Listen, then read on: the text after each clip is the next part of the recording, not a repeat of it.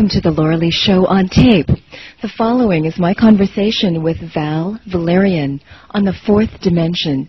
This took place on radio station KVI Seattle on October 3, 1992. News and commercials have been edited out. Val Valerian is the author of Matrix 1, subtitled Understanding Aspects of Covert Interaction with Alien Culture, Technology, and Planetary Power Structures, and of Matrix 2, subtitled The Abduction and Manipulation of Humans Using Advanced Technology, and of Matrix 3, subtitled The Psychosocial, Chemical, Biological, and Electronic Manipulation of Human Consciousness. Val also publishes a monthly newsletter entitled Leading Edge. You can write to Val Valerian at the Leading Edge Research at P.O. Box 481 in Yelm, Y-E-L-M, Yelm, Washington, 98597. And if you'd like the complete catalog of the Laura Lee Show on tape, write to P.O. Box 3010 in Bellevue, Washington, 98009, or call area code 206-781-4473. Now, here's Val Valerian. Valerian is our next guest. He's the author of 3 interesting books, Matrix 1, 2, and just out Matrix 3. Val has had... Welcome, Val. Thanks for joining us. Greetings. You've had such an interesting background in life thus far. Could you tell us a little bit about it and what you've been doing and how you managed to get into the fields in which you find yourself these days? Well, basically, I've been kind of, ever since I was very small, I've kind of observed that things changed, but they stayed the same, and everything around me seemed to be kind of hypocritical in nature, and I've always had a curiosity about wondering why what's happening is happening. And I spent 18 months in Southeast Asia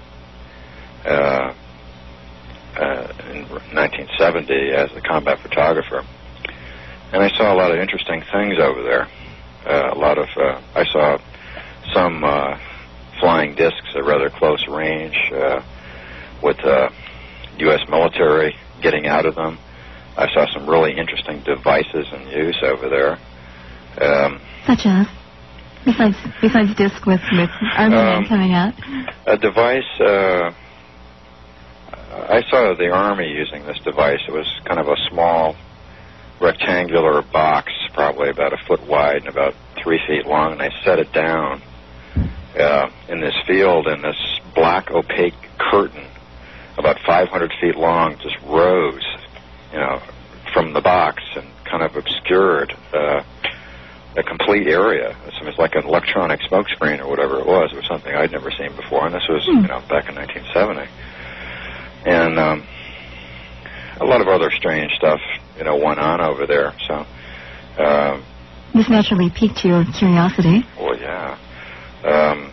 And after a number of years, I ended up going down to Tampa, Florida, where I was in the Air Force. I was a civil engineering assistant, draftsman, surveyor, and site developer, and I went to England in 1980, and that was about the time the Bentwaters incident happened over there. Is that a UFO incident? Yeah, it's an incident that happened at the Bentwaters Air Force Base. It's the incident that basically got John Lear's attention when he ran into several people that were involved with that. And I spent 4 years over there, shuttling back and forth between England and Belgium. And in 1984, I found myself in Nevada, and things started coming to a head. So after about 3 years, I gathered all the most interesting material I could locate together, and I put it in a paper and brought it over to John's house, because at that time I was... John Lear? Yes, and I was the section director for MUFON at the time. And I said, here, take a look at this. And he thought it was pretty neat, and he sent out 10 copies, to some of the people that he knew. And I titled it The Krill Papers, and eventually Arcturus Book Service got a hold of a copy and called me up and said, well, this is pretty neat, why don't you clean it up? And so I did. I cleaned it up and got carried away, and I wrote a 381-page book, which was the first Matrix book. And why did you title it Matrix? How are you using it? Matrix is kind of a multi-hierarchical network of events. The first Matrix was called Understanding Aspects of Covert Interaction with Alien Culture, Technology, and Planetary Power Structures. I guess after being in England for about 4 years, I believe in calling a rose as far as a title, and it seems like all my subtitles require extreme in-breath before pronouncing them. Well, you cover a lot of territory. Yeah. You take big bites to chew off, don't you? Yeah.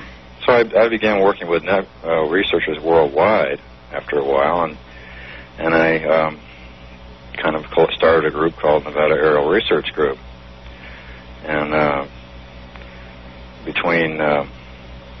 so this was like 1988 and 89 when I functioned as Nevada State Section Director for MUFON, and then after a while I realized that MUFON was kind of loaded with ex-government military people, and I ran into several cases where they deliberately obscured data and everything else. So that's enough of this. On the higher, middle, lower levels of MUFON, or? On the higher levels of MUFON. So, and then I was appointed interim director for UFO Contacts International until I started bringing out evidence of negative, or what they perceived as negative occurrences relative to what was happening to people, and they were stuck in basically Space Brothers and Flowers type mindsets. They said, well, we don't need you in here. So, and I was also a member of the APRO and the U.S. Speleological Association. That's not familiar with those. Oh, caving. Oh, yeah. Okay. A lot of stuff happens underground. So then I write that down and have to ask you about that later. So then I just kind of started stuff was coming in all the time, and I started putting a newsletter out called the Nevada Aerial Research Newsletter. And then in April '91, or actually in February '91, I came up here to Washington to lecture at Evergreen State College, and this is pretty neat. It's not desert. There's it's plant life in the air, fog, and everywhere's a million miles from nowhere, but it's a lot better than the desert where I'd spent 7 years. It's almost pseudo-biblical, being out there.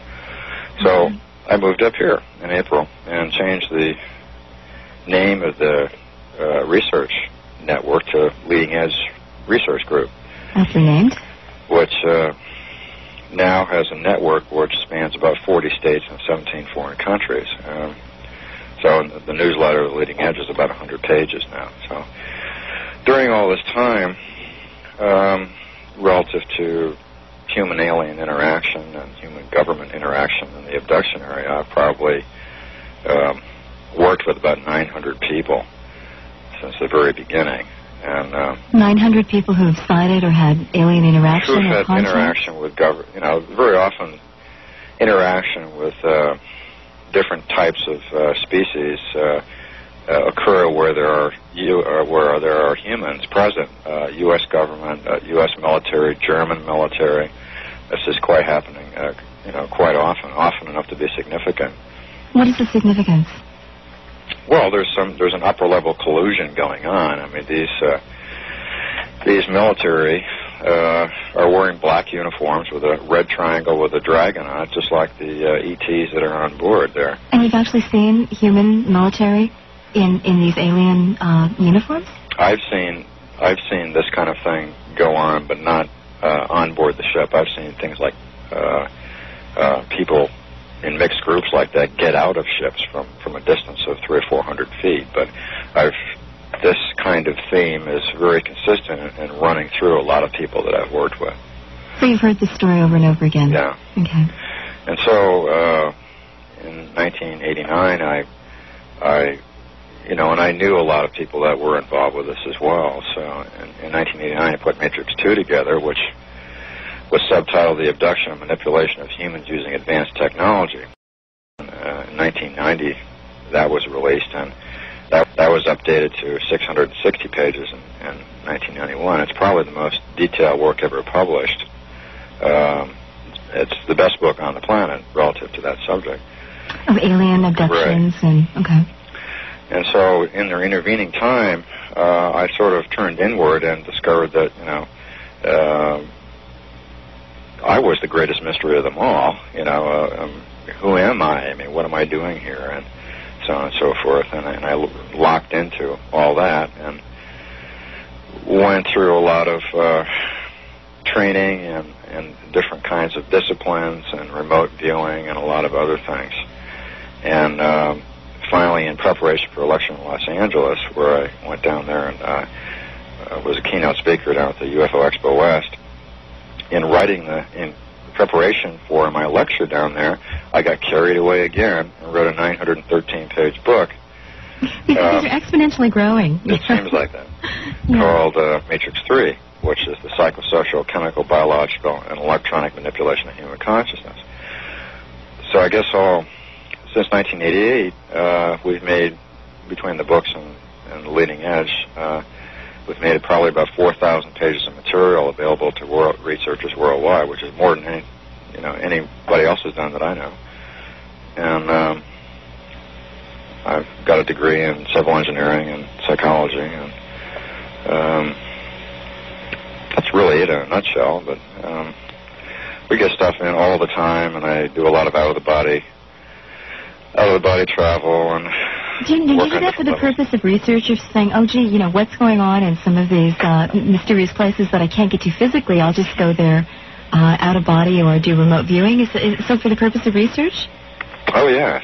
Okay, let's hear about that when we come back. We need to take a break, and when we come back, we'll continue our talk with Val Valerian and see what kinds of research he's done and get to some specifics on this. Can be some interesting hours spent here tonight. I wanted to have you tell us how you have used remote viewing and out-of-body experiences to do some research into your field. I've often been wondering why more people don't do that. I'm quite intrigued that you've been doing some of that. Well, you really have to use every method at your disposal, and all these different methods are easily verifiable relative to going someplace and then going there, getting back in a body and dragging the body over there and looking through your eyes and it's there, and going through the whole 9 yards. What's the theory behind it, as you understand it, that makes that possible? That makes what possible? Remote viewing. Well, everything's connected in certain terms of the morphological field. Everything's connected together, and when you... Gee, our last guest was saying just that. Indeed. When you lock into it, you can take anything up if you just give thought to it. It's one of these just do it things. It's not hard to do. I was sitting down one day, for example, and my mind turned to George Bush, as it very often does, and I saw him eating breakfast, which I found was kind of odd because of the time of day, until I realized he was in Spain at the time, and then it made more sense. This is one of the government's big things that they've been discussing, especially through... What, remote viewing? Oh, yeah. The Psi-Corps and all that, and the Sci-Tech organization and General Stubblebine and all the rest of it. And it's come out a lot through a lot of research, especially in conjunction with Montauk stuff and... which is the Tesla Philadelphia experiment, the Montauk stuff? Okay. There's more about the Montauk stuff and everything else in Matrix 3 collectively than any other book in existence. We've talked a lot about Tesla and the Philadelphia experiment with various guests. I'd like to get your version of it as well. Of the Philadelphia experiment?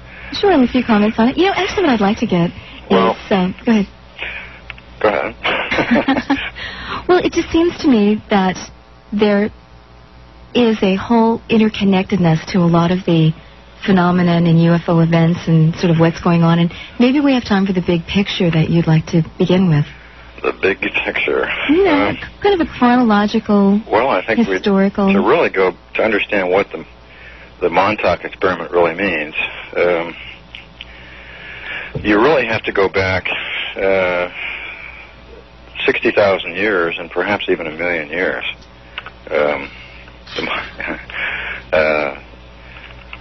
You'll read in all the information that's in Matrix 3 and what Al Bielek and Preston Nichols have published, that in their time conversion equipment that they had in Arizona, the time machine that they have, and the other experiments they did out in Long Island, they couldn't look beyond 2012 AD, and they couldn't look beyond 1 million years ago. And they thought, well, it's a closed loop.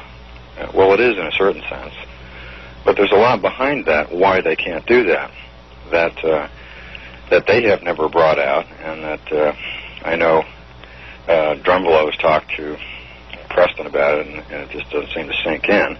Drumbalow's been on this show, too. Yes, he's quite a nice gentleman. But it has to do with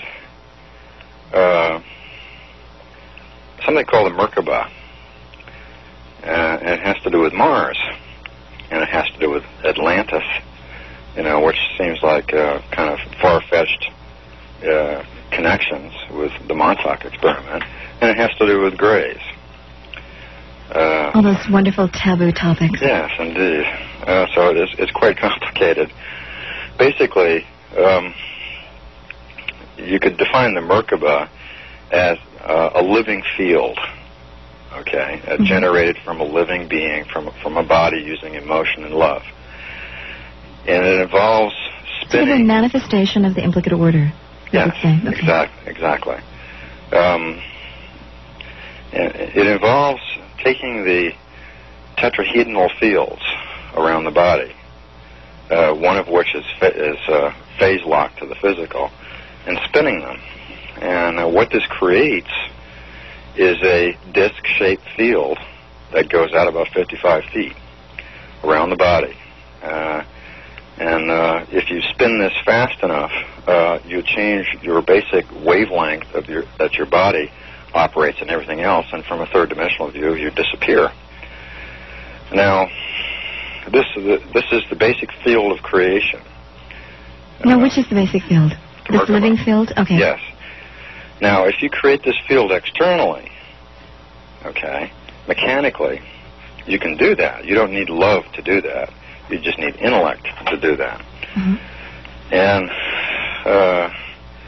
it has to really go back 60,000, 70,000 years ago. After Lemuria came up,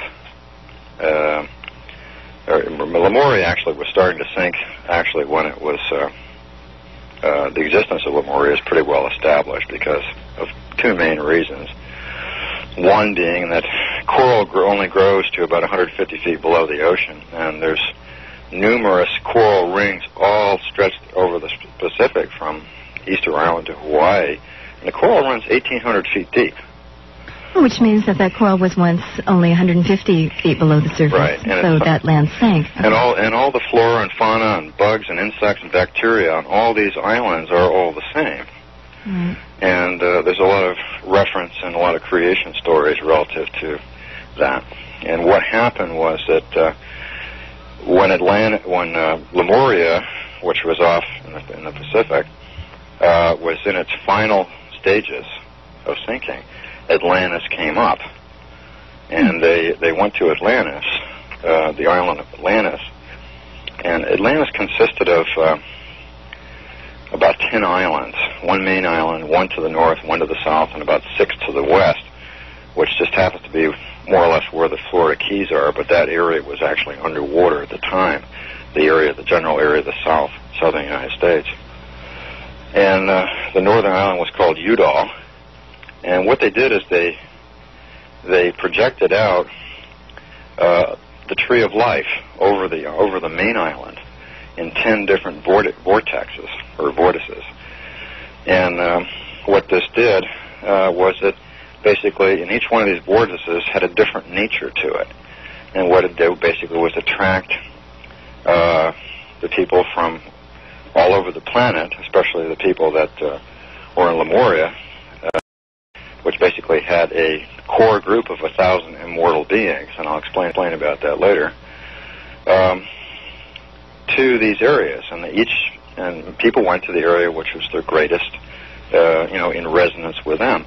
But there were two areas that were not of the nature of anybody there, and those vortices just continued to spin, and they attracted two extraterrestrial races, one being the Hebrews, and nobody's quite sure where they came from, and the other was the Martians. So these Hebrews are relating to the Hebrews that we know from... Yes, okay. and another race was a race from Mars, which was very, very old. And which left behind Hoagland's face on Mars and all that. Yes, and the mathematical layout of the Cydonia complex is according to the Fibonacci spiral. Fibonacci spiral? Yeah, and the mathematical layout describes exactly how they created the Merkaba. They created it using that facility. So what happened was, at that particular point in time, we have to go back 1 million years ago, when Mars was more or less like Earth, and they were a left-brained, male-oriented planet, always warring with each other. And so the astrologers got the planet of war right, didn't they? Right. Okay. And so, just before the atmosphere blew off, they did an experiment, built an external Merkaba. Now, this has been referred to by some sources as the Lucifer Rebellion because it involves externalization of the Merkaba. Mm-hmm. And so they built a time-space vehicle and got in it. And here they went along through time and space, and they looked ahead in the future, and there was this vortex. So they went into it. So they traveled through time and space and went into this vortex. Now, at the time, the people on Earth at that point, which consisted of some alien entities, very tall ones. They had 46 plus 2 chromosomes. Humans have 44 plus 2.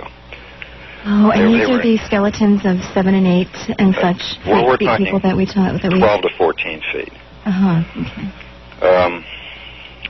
Okay. So. And these aliens were independent from the other groups. Okay. And so the consciousness at that time was equivalent to a 12-year-old girl, because the planetary consciousness was female, right-brained, very intuitive, very psychic. The Martian equivalent was male-oriented, left-brained, and equivalent to a 65-year-old man. And in essence, they raped us. They said, you're ours. But there weren't enough of them. There were only 1,000, 1,200 of them. Of who? Of the race that came from Mars. Mm-hmm. So they basically said, well, we'll try your feminine way. And they did for about 50,000 years. And during this time, we have to look at there's what's called the precession of the equinox. Mm-hmm. Every 26,000 years, there's a shift in consciousness and a corresponding planetary axis shift. They're always synonymous. Every time there's a shift in consciousness, there's a shift in the axis. And we're talking about a pole shift? Yes. Okay. And there was a small shift at that particular time. In fact, it's about 1/26,000 cycle back. And a piece of Atlantis fell off, and it just happened to be the part where the Martians were. They were kind of aggravated about that. And later on, and so there was kind of a general fear that went around Atlantis for a couple hundred years, because they remembered what went on with Lemuria. Thinking. Yeah. Okay. And so they were worried about, maybe something would happen there, because the reason why they were worried about it is because of the influence of the race from Mars. They were becoming more logical, more left-brained, and were losing their psychic intuitive abilities. And then why? Later, because of the influence of the Martian race. Oh, okay. And so later on, I got to look up something here. So many years later, about 16,000 years ago, an asteroid hit the Earth just about where Charleston, South Carolina is. And this can be backed up by any kind of geological records that you want to look at. Oh, sure. I'm reading about all the different craters left behind by various asteroids that they're finding. This covered 4 states. The equipment, of course, that was underwater at the time. And they saw this coming because they were a very advanced society by this time. So they could peer into the future. Right. They were more advanced than this civilization is now. And the race from Mars, that aspect of it, wanted to blow it out of the sky. You notice the parallel to what's going on now with all this asteroid stuff. Mm-hmm. People want to join a.k.a. Atlantean amnesiacs or something. But they wanted to blow it out of the sky, and the feminine half won over, and they had kind of a Dallas philosophy, of let it happen, And so it did, and a big chunk of Atlantis fell into the sea, and just about the whole area where the Martians occupied. And so what they did is they basically said, this is enough. We're not going to listen to you anymore. We're going to do our own thing. And they began to create another Merkaba experiment. This is the one that went haywire, and it opened dimensional warps and pulled in billions of entities from other dimensional levels, and billions of entities went into the bodies of the Atlanteans. And they're still here. In fact, I was talking to a researcher not too long ago, in fact, in February, by the name of David Herman, who had been doing some interesting research which parallels this. And of course, if people work with people who are psychotherapists and whatnot, they're familiar with the idea of entities being in other entities. So today, very many people have 4 or 5 entities that are in them. Now, if you can contain these in a octahedral field and hook it to their dimension, they look at it like the light of day, and they just go away. In essence, by the race from Mars doing this, they brought the Lucifer rebellion to Earth. That's where things really went crazy, and so Atlantis sank. How does the continent sink? I mean, what was it? Mountains in the first place? I mean, the whole thing just goes depressed. The sea floor just was up and then it was down. It sunk. How does it work? Well, it sunk because of the turmoil caused by that Merkaba experiment going wrong. They lost control of it, and it ripped. It's like ripping open your stomach lining. It ripped open dimensional space. In that point, they had a very advanced crystal technology at that time. The Lemurian technology was more psychotronic in origin. Lemurian technology involves things where your mind and your heart and your emotions connect with whatever the equipment is. Lemurian technology looks more like artwork than it does equipment. Right. I was just in Maine recently, and they have that desert in Maine and a lot of places where you scratch off the topsoil and it's all sand. Yes. And so I'm just sitting there trying to visualize, what was this, the shore of some sea, long ago? Sure. In a bigger, geography changes. It's kind of fascinating to track the history of certain pieces of geography. So the Greys got involved in this somehow, and everybody's sort of aware of the experiment that was done in 1943 and 1983, and they're separated by multiples of 20-year cycles, which is the basic cycle of the Earth. And you'll notice that also falls on 2012. What's the purpose for the 20-year cycle? What is it? What cycle were they following? Well, it's a cycle that occurs around August 20th every 20 years. It's just it's a cycle of the planet. Well, sort of the harmonic convergence was around the time, wasn't it? In its own way, yes. Uh-huh. But it involves the planetary mind, as it were, and the planet controlling the body. The Earth is a crystalline structure. We're still learning more about that. But apparently there was also so what the Montauk experiment was in essence creating an external Merkaba. The Greys were involved with it, and it wasn't just to make a ship disappear. So there was an experiment in 1913, 1943, 1983, and there will be another one around 2012. Okay, and this is why they couldn't, in their time loop, they couldn't look beyond 2012. Because of this experiment? And they couldn't look beyond 1 million years ago because they were all connected. There are other things to do with 2012 too, but this is the fact that we're going into another dimensional octave. When people, things have changed a lot. Usually when people die, as they term it, when they go out of their body for the last time. And I would advise if people are interested in that, two good books are Journey Out of the Body by Robert Monroe and Far Journeys, especially the second half of Far Journeys. It gives you really an interesting view on a lot of things. We've had Bob Monroe on, okay. So you have to understand that this whole universe functions on one wavelength, not frequency. Frequency is the number of vibrations. Right. Mm-hmm, okay. But a wavelength, 7.23 centimeters. Everything from the macrocosm down to the microcosm. Okay? That's in this three-dimensional reality. And if you go to the next dimension, it's going to have some other wavelength. There are 12 dimensions, each with 12 overtones. Mm-hmm. Okay? The grays, how they've come in here is they are sitting 1 and 2 overtones above this one. So they're basically invisible to this wavelength. That's why we can't see a lot of their stuff. The skies are crowded 1 and 2 overtones above this one. As I was saying, when people die normally, they go out of their body, they go to about the 4th dimension, between the 3rd and the 6th overtone, and recycle back. Well, that's all over. What do you mean that's all over? Well, because we are approaching the 26,000-year point in the precession. And there's a major octave change here. Everybody is going. There's no more of this recycling stuff going to happen. As I was explaining to people before, and within about 10 years or so, 10 or 12 years, most people who are relatively calm and centered will be sitting on some grassy knoll someplace eating an orange they just thought of. So we're taking a major leap in consciousness. Yes. So people talk about ascension and resurrection and all this other kind of stuff. They're sort of getting an intuitive message on this? I think so. Ascension basically is going through this dimensional shift and going through it in your body with your eyes open, essentially, fully conscious. And resurrection is, the body dies, you go out of it and you go there anyway. Or you fall asleep.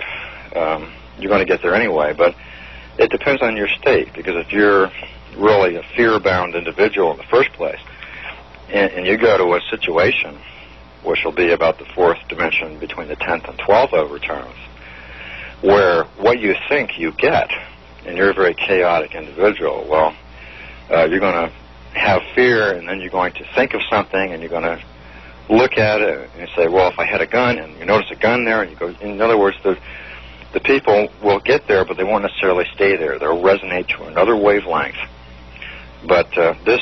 Oh, and settle out to a place of comfort, right, that resonates with wherever you're... Right, so the chaff will weed themselves out, as it were, in that way. Now, there are many different dimensions that, as you know, that coexist simultaneously, but they're on different wavelengths. So there is a 4th dimensional Earth coexisting here at this same time, and it's already there, and it's beautiful. I've been there. How did you go there? Well, that's kind of a long story. Do you want to finish this one first, and then you can tell us that one? It basically involves spinning your fields and going there, and I've seen it on out of the body things too, and it's basically the same as here, but it's the colors are a lot more vibrant, but it takes about 2 years to get used to the idea that what you think kind of comes into being, and it takes a couple of years to get used to that, but I think people will generally be pleased. That's why, having written all this stuff about the government, and the drugs, and the electronic mind manipulation, all these books about manipulation, when you start to look at consciousness itself, consciousness is the name of the game everywhere in the universe. So I kind of say, well, I've done all this stuff on the socio-cultural level, and the level with the government and politics and all this stuff. Now it's a chance to say, well, there is other stuff that's involved with this. And I did that, in fact, up at the Disaster Preparedness Expo, which some people refer as Fear, Pain, and Victimhood Expo. And so I talked about this, and my son was up there, and he said he was listening to a guy say, in reference to me, he says, this guy's dangerous, he must be a government agent, because I wouldn't talk about all the other stuff that all the other people were talking about there, about fear, survival, and everything else.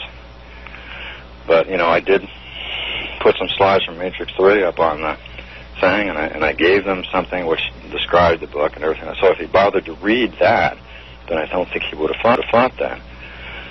And people just need, you can't really comment on anything at all unless it's in your experience.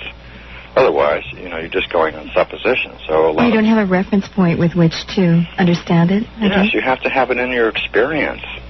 We're going to take a break, and we'll come back and continue our conversation with Val Valerian. He's been telling us quite an extraordinary story, and we'll let him continue and explain, I guess you could call it a reconstruction of human history back a million years or so. And this would be including a lot of anomalous and UFO situations, sort of explaining all of that, I guess. Val, what an extraordinary story that you just told us. How did you piece it together from various research, from other people's observations, from looking? It seemed to be a consensus, or how did the story grow? Where did it come from? Relative to what? To Atlantis and all that? I guess I'm saying, how did someone here in the late 20th century put together a story that would encompass a lot of history, of which there's a lot of hints, but there wasn't a direct flow? I mean, you had to do some leap of imagination or something. Well, you can back it all up, but where did you get the basic storyline? There's a lot of stuff in historical records, especially ancient Sumerian records. And there's a lot of clues to it in Egypt, too. The problem in Egypt, though, is that of the 2,000 Egyptologists, most of them are Muslims, which is fine. Oh, right. But Muslims don't believe that anything existed before 6,000 years ago. So, because the Quran is based on that. So, unless you get a few renegade Egyptologists like John Anthony West. Yeah. But, I mean, there's been civilizations that have gone back 500 million years on this planet. That's part of the suppression of human awareness, is the suppression of the continuity of the planet. Mm-hmm. The burning of all the libraries and everything like that is a good example. But they don't want people to know what has happened. There's a lot of lessons to be learned in wisdom and understanding about this whole planet. We go back 500 million years. I saw an In Search Of episode where they talked about a geo that someone found. They sliced it open, and there was a hexagonal ceramic... Plug, pardon? A spark plug, essentially, yeah. Yeah, and they took an X-ray of it, and there was this whole device, embedded in this 50-million-year-old rock. Well, how does this come to be, you could ask? You know who does some really good books is David Childress. Mm-hmm. His Lost Cities series, and very good books. And he has a pretty good grasp on things, but not a complete grasp on some things. He looks at for instance, on one of his books, he has a picture of Queen Nefertiti, and of course, they're all shown with this long, tall hat on, or headpiece on. Right. That's because they had an elongated skull. They were Syrians. No, this is Nefertiti married to Akhenaten, who is depicted in pictures. They were 12 to 14 feet tall. They had 46 plus 2 chromosomes. They were Syrians. There are several races from the Syrian system. Well, could if someone go back and take a mummy that was this tall? I mean, maybe most of the pharaohs in that era were mummified, and look at the genetic material, and would you find 46 plus 6 chromosomes? 46 plus 2, yes. Plus 2, okay. Yeah, 42 plus 2 chromosomes do exist here. They're mainly found in some African tribes, and some are Aborigines. They've already been checked. We're 44? 44 is most people, and 46 plus 2 is the unity Christ consciousness mode, as it were. And there is a morphological grid for each one of these chromosomes. There's a morphological grid for every species on this planet of everything. It extends from about 60 feet under the ground to about 60 miles out. And there's 3 grids which suit that DNA structure. And the 46 plus 2 grid was necessary to be established for everybody on the planet to go into Christ consciousness. And that's another thing. But with each particular chromosomal layout, there's also a height variation as well. There's a height So the more chromosomes, the taller you are, basically. Well, yes.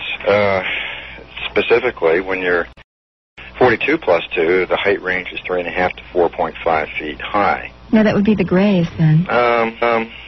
Possibly. Of course, that hasn't been checked, but they were originally looked more humanoid than they do. But of course, the Greys are very left-brained and totally logical. That's why they've been doing all the mutilations all this time and pulling the sexual organs out of cows and all this other thing, and mutilating humans and other animals that... Using cows for genetic material? Well, some of them do, but primarily they understand the idea of love logically because they're left-brained. Okay, so they're trying to analyze... They just have trouble experiencing it. Right, they're trying to analyze the idea of sexual energy and the idea of love, but they're trying to do it logically. They don't have an emotional complex. They're a left-brained species. They're trying to breed that into themselves?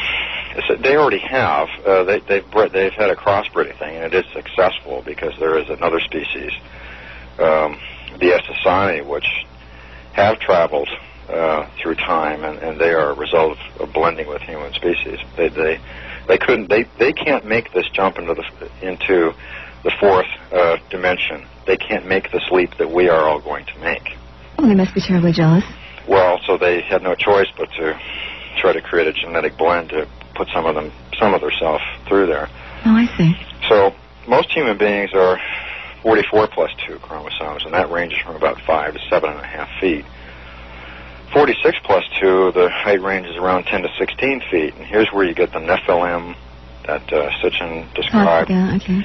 And the Syrian race, which were the long-skulled races, and this is described in all over the world. Everywhere in the world you have depictions and stories and statues of giants and little people, everywhere.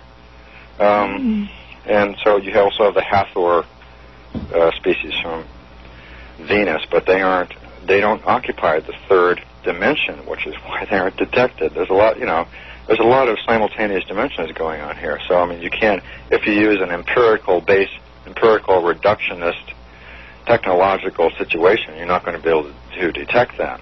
If you use three-dimensional lenses to view the world strictly, then you're going to miss a lot. The most advanced species have no external technology. It's all internal technology. Well, if they had their consciousness developed to the point, to its utmost, you would think they wouldn't really need technology consciousness to function. No, because they can create anything they wish. Yeah. Actually, we have a phone call from Scott in Burien, and if you have any other phone calls, questions you'd like to pose or comments you'd like to make, 421-5757 is the number. In King County, in Pierce County, that number is 751-5757. In Snohomish County, 348-5757, star KVI for cellular 1 phone. Scott in Burien, hi, thanks for joining us on 570 KVI. You're talking with Val Valerian. Yeah, thank you, Laura Lee. Sure. You touched on part of the question I was going to ask. I wanted to know where some of the ancient cultures, mainly the Egyptians, the Mayans, and the Essene fit into this picture. Also, I heard him, right now I'm studying ceremonial magic, and it's very deep into the Kabbalah, and I heard him talking about the tree of life, and I was wondering if he could expand on a lot of that. There are several distinct possibilities relative to the Mayans and all that, but what we've been able to work out is and the Egyptians, is they all originally migrated from Atlantis when it began to sink, and basically there were this core. There still was a core of a number of immortal beings. Now, immortality doesn't mean existence in a body forever. That's a trap. What it means is continuity in consciousness and memory. If you are in Christ consciousness, or in unity consciousness, perhaps is a better word, you can do anything. You can choose when you're going to leave the body. So there was basically, the Egyptian, the Mayan culture, and the Egyptian culture were both set up by Thoth, who was one of those immortal beings. In other words, he physically could not go out of the body or die from a third-dimensional viewpoint unless he wanted to. And so he in fact, he really ran Atlantis for some 16,000 years. And he was all over the place. There's another aspect that has been mentioned relative to the Mayans, and that's what Jose Arguilla mentions, and not in the Mayan factor, but in his book, Surfers of the Zavoya. Oh, I enjoyed that book. That he mentions the Maya as being a planet, and that's kind of interesting. We're trying to track that down. But that's basically what that's... So the planet in the Pleiades involved constellation? Now, the Tree of Life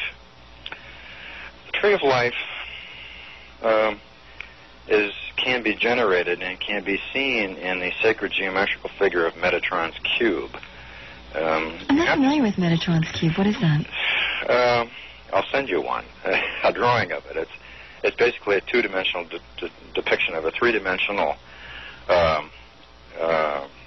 representation that is the seed for everything. Everything can come from that. It's the seed of creation.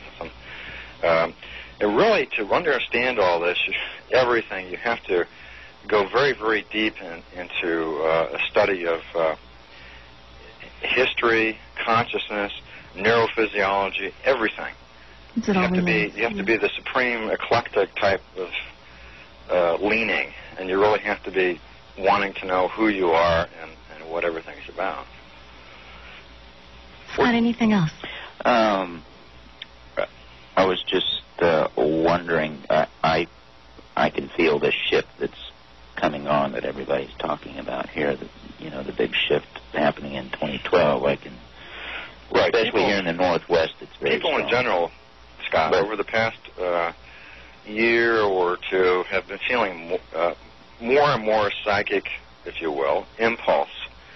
We're picking up on more things, and to the degree that they are doing this, the powers that were are trying to have been trying to suppress this, both by putting stuff into the food, water, electronically, and otherwise. I mean, look at the cellular telephone system, for instance. 840 to 890 megacycles.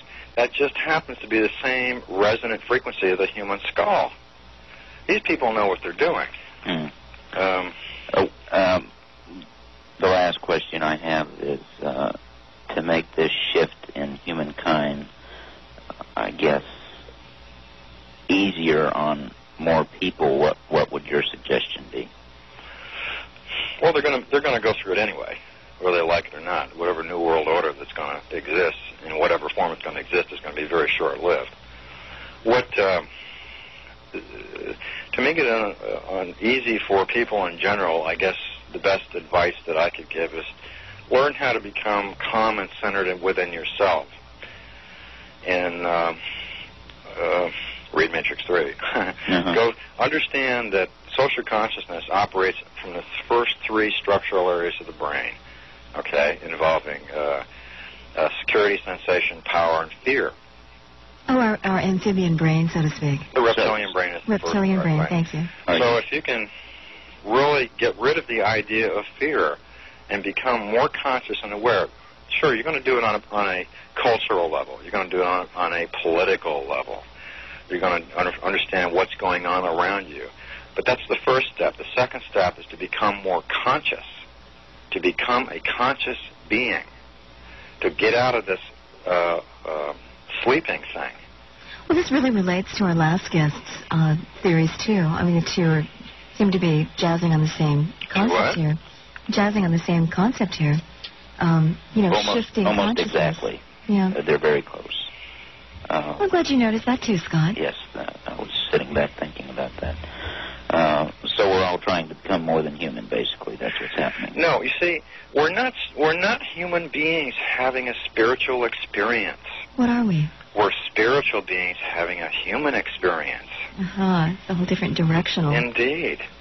You can engage the social drama to whatever level that you wish. In other terms, it's a game. Okay? It's a learning experience, and through your experience, you gain wisdom, which doesn't have a polarity, and from that you gain your personal truth. Okay? Everybody wants to know what's disinformation, what's true, what's not true, and you know what people believe. Don't believe anything. You know, beliefs have nothing to do with experience. If you experience something, then you know it. There's a big difference there. If you believe believe something, you can be manipulated. You know. But I guess you have the experience, and then you're going to need to interpret it somehow. You're going to need to make reference to it. You're going to need to understand it. And that's part of the deal, because when you're trying to interpret the experience, what do you interpret it with? You interpret it with previous experience. And that previous experience is loaded with predispositions, beliefs, conflicting beliefs, baggage. A whole bunch of baggage. Mm-hmm. And things out there, and this might seem kind of a strange way of saying it, things out there have absolutely no meaning except the meaning that you give it. So, I mean, two people could look at something. One says it's good, one says it's ugly, one says it's Republican, one says it's Democrat. But it isn't any of that. It simply is. And so the meaning you project out on it, you have to understand how consciousness works. And if people really understood who they were, they wouldn't do what they do to each other. And that's why everything political, all this political stuff on that level, is really a no thing in the end. I mean, what is voting? Go out and vote. What's vote? What is voting? Voting is saying, govern me. There's no provision made in this culture for people to become autonomous. So I guess you have to go figure out a way to do it on your own. That's true autonomy, then. It's happening already. Christ consciousness. If a planet is in unity consciousness, it doesn't need a government per se. Or at least a very different one. Scott, does that answer your questions, and do you have any others? Oh, I got millions of questions. Go ahead. Ask a couple more. It's fine. The last guest that was on was basically saying that a lot of the social ills that are happening in our world today are experientially there to teach us lessons of some type. And wisdom. And I'm exactly at that same point also, that and that's what you're saying, I think, also, that you can't learn anything without an experience of it. Yes. So I was wondering if you would comment on that. People very often get tied up in the idea of good and bad, positive and negative. But what they're there for, being part of one thing, is for timing. The timing is always perfect. Push ahead, retard, push ahead, retard. Or you could say timing factors. They say that's how we walk. You know, one foot rests while the other one moves, and that one rests while the other one moves. Yeah, the difference on a cultural, political level between the idea of positive and negative is that positive acknowledges the whole being value of self and spirit, if you will. The negative polarity attempts to replace that with ego aggrandizement, okay, for security, sensation, and power. And that's exactly what all the media and all the cultural programming and everything circulates around, is aggrandizement of the ego or the alter ego. And that's what Verne says. It's just feeding on its own pathology. It's just perpetrating the pathology. And yes, and deep down inside, people know something's wrong. They have an essence. They suspect certain things, but having no other reference point, they're not willing to make that little leap. They shouldn't be afraid to make that leap. They are the path, you know. They have more in common than they suspect. You know, consciousness is the name of the game, not politics. Well, then what's stopping people? A lot of people aren't getting stopped, and the paradigm shift is, you know... Because they have fear. They're basically culturally conditioned and... Well, by the name of your book, you would assume that you believe that we have a little help in maintaining fear. We're having a little encouragement from outside. Yes. From part of the negative hierarchical structure, yes. Perpetrating itself just in its own dynamics? Yes. I mean, they're trying to cause as many unaligned people to align themselves in that direction to supply more energy to that resonance, as it were. But that resonance is self-defeating. Is it a conscious situation on their part, or is it just part of the dynamics of that mindset? It's a perfectly conscious situation on their part. Mm-hmm. And, you really have to understand what the positive-negative hierarchy thing is all about. And a good friend of mine, Michael Topper, wrote some very good material on it, and that's in Matrix 3, too. And you really need to understand what that's about, what the idea of positive and negative conceptually is about while you're viewing everything dualistically in order to really understand what unity means. Could you give us just a hint, and then we'll move on? A hint with what? What you just explained, positive and negative, and what duality really means, and what unity really means. Well, positive and negative are actually a part of one thing. Right, two sides of the same coin. Yes, sort of essentially. Idea. Okay. I mean, if it's like the only way, like I said, if people only know who they were, they wouldn't do what they do to each other. The only way the consciousness of all that is, everywhere, if you would call that the creator, can maximize and differentiate the number of probable ways to evolve itself is to manifest itself from as many points as possible simultaneously. Sure, if it's omnipotent and omnipresent, then that's easy for it to do, right? So part of it comes through one body, manifests the personality when reacting to the environment. Another third comes through another body, but it's the same root consciousness. Okay, you can only see in other people what's in you. Otherwise, you wouldn't recognize it. Right, no point of reference. Okay. Yeah, and so when these people are out here and they're, a lot of people that come across things, they just don't want to hear anything. They don't want to hear about anything because they're afraid. They don't have any other reference point. If they don't have the social, cultural consciousness thing, they don't have anything. Because the faction that wants to control and manipulate identifies with control and manipulation. And if it doesn't have that, it doesn't have identity. Okay. Okay, and it doesn't want to lose identity. So that's why you see polarization happening. I mean, to me, I see the one paradigm happening and a lot of growth in that direction, but at the same time you see the old guard squeezing even tighter, hanging on even tighter. And it's happening now because we're approaching the end of this 26,000-year period. We're going into a major shift for the planet as well, but for all the entities on this planet into a different octave. And we'll hear more about that when we come back. We're going to rejoin Val Valerian just after the news. I'm Laura Lee, and you're listening to 570 KVI. We have one line open. That's our Snohomish line. The number's 348-5757 if you'd like to join us. Back in just a moment. Back, and the phone lines are quite busy. We better get to those phones and start with Kent in Olympia, who's calling long distance. Hi, Kent. Thanks for calling. Hi, Val. I was listening to you, and is your Matrix series based on the psychic material worlds or the illusionary worlds?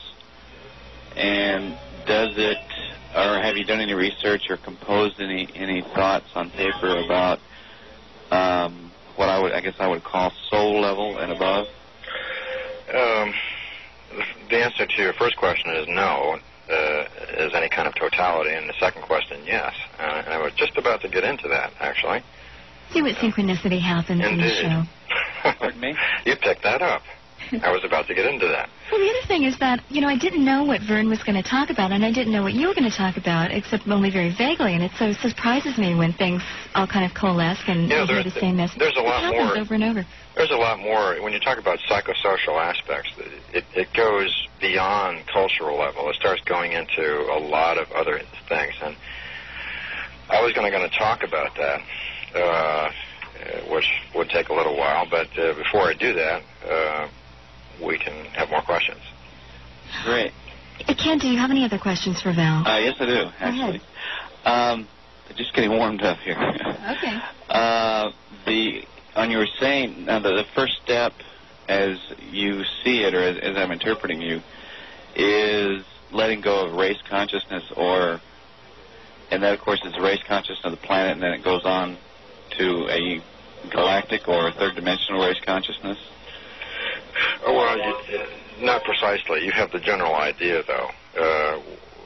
I think as a reference for what you really are talking about, I would read some of Robert Anton Wilson's books, primarily quantum physics or quantum technology.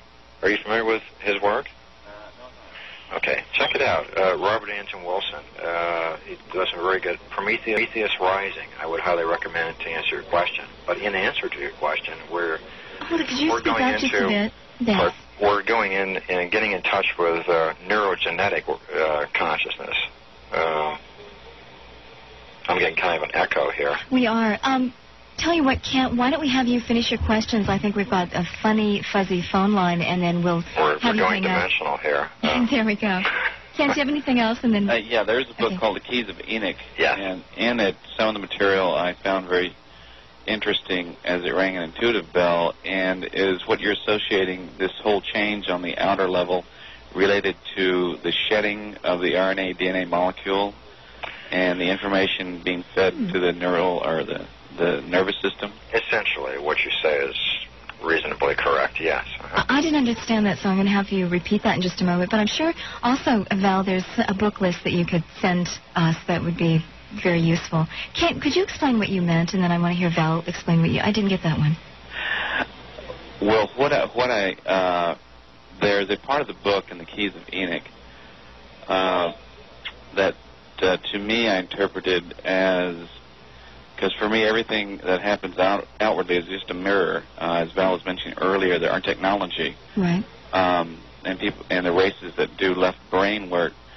To me, it's a mirror of what we can do within ourselves without the technology. However, technology is the first stepping stone to realizing that through the mirrors, and also that as the involutionary process coincides with the evolutionary process, our internal RNA DNA molecules shed old ideas, as it were, and this in turn releases new information on how to actually raise our vibration. Well, that's how I understand it at this point, and I really... So it can change the miasms around it, kind of the energetic message around it, you mean?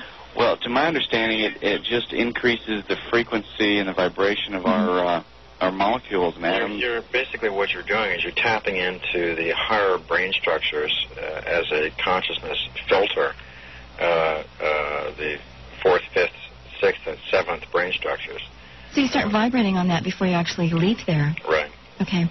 Kent, wonderful question. Thanks for calling. I appreciate that. Okay. Thanks. Anything else you want to add before we take the next call, Val? Oh, go ahead.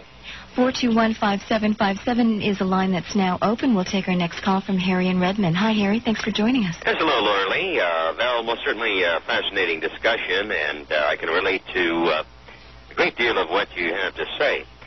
The Merkaba, for example, and the rotation of the tetrahedral fields might sound a little far out to some people until you encounter them yourself. I'd like to shift over a little bit and ask you for your opinion of the current enigma of the crop circles and the harbingers of world change, if you're familiar with that, and maybe the interpretations of Isabella Kingston. Yes, I'm familiar with that. All right, I'd like to have your comments. Synchronistically, I've become familiar with just about everything fairly quickly, whether I like it or We not. also had Isabel on the show not too long ago. Oh, you did? Yeah. I missed that. I'm sorry. Yeah. Well, there's a lot of interpretations relative to that. What is your feeling about the crop circle enigma and so forth and that? Well, the most interesting work that I have seen relative to the crop circles is the work done by Ralph Noyes. By Noyes? Mm-hmm. Yes, crop circle enigma. And what he has discovered in here is that the crop circles have energy-based connections to the Earth grid, specifically to ley lines, and he really goes into a lot of very interesting work discussing different kinds of energy lines, whirly lines, different multiple ley lines, really interesting work. And it really seems to be manifesting seemingly as an expression. It's an expression of intelligence, whether it in fact is part of the Earth's planetary mind manifesting certain geometric aspects, or it is another species trying to do this for a specific reason is not quite clear at this particular point. Actually, Gerald Hawkins says the same thing. He says the certain circles express the diatonic music scale and Euclidean geometrics. They're inherent in the ratio of the patterns. Now, whether they're human or alien is a question he can't answer, but he can tell you that they're obviously intelligent and they know a lot of math. Right. And the most interesting one recently was the one that was z squared minus lambda. Basically, what that is the Mandelbrot pattern. There was a series of crop circles in the Mandelbrot pattern. Coming up recently, yes. Right. Obviously, if you're trying to gain attention, whatever it is trying to gain human attention on higher levels of expression. Mm-hmm. Does that relate at all to the Matrix 3, which I have not read yet? I'm going to pick up. But do you treat this? No, I don't really discuss that in there. Mm-hmm. All these things progress, with evolution of consciousness, generally my own, and other people that, we interact with, so on all different levels. So it just depends on what appears to be appropriate to inject into the civilization at any specific time in order to create the desired effect. Basically of saying, well, people appear to be ready to understand this or that, so it's put out. Mm-hmm. Maybe if we say a similar message on a lot of different levels, might get through. Yeah. Sure. Harry, thanks for your call. All right, Shirley, thank you. Thank you. Margaret in Bellevue, hi. Thanks for joining us here on 570 KVI with Val Valerian. Okay, good evening. I had a question that popped in my mind as you were talking a while back. I like to do really specific questions because otherwise I could get on for 20 minutes. But how does one protect oneself against electromagnetic pollution? Well, on certain levels, there's two main levels to look at this at. One on the level of awareness, on another level of consciousness, which I might have to explain that. Why don't you go ahead and do that? On a level of awareness, it's understanding what is going on. Understanding, and there's more stuff on that in Matrix 3 than any other book on the face of the planet. Say that again. I didn't hear. You weren't speaking loud enough. In other words, understanding what's going on, what is being done electronically, how it's being done, why it's being done. In other words, becoming aware of it. That's the first step. I mean, just intellectually. Well, yes, okay. In understanding.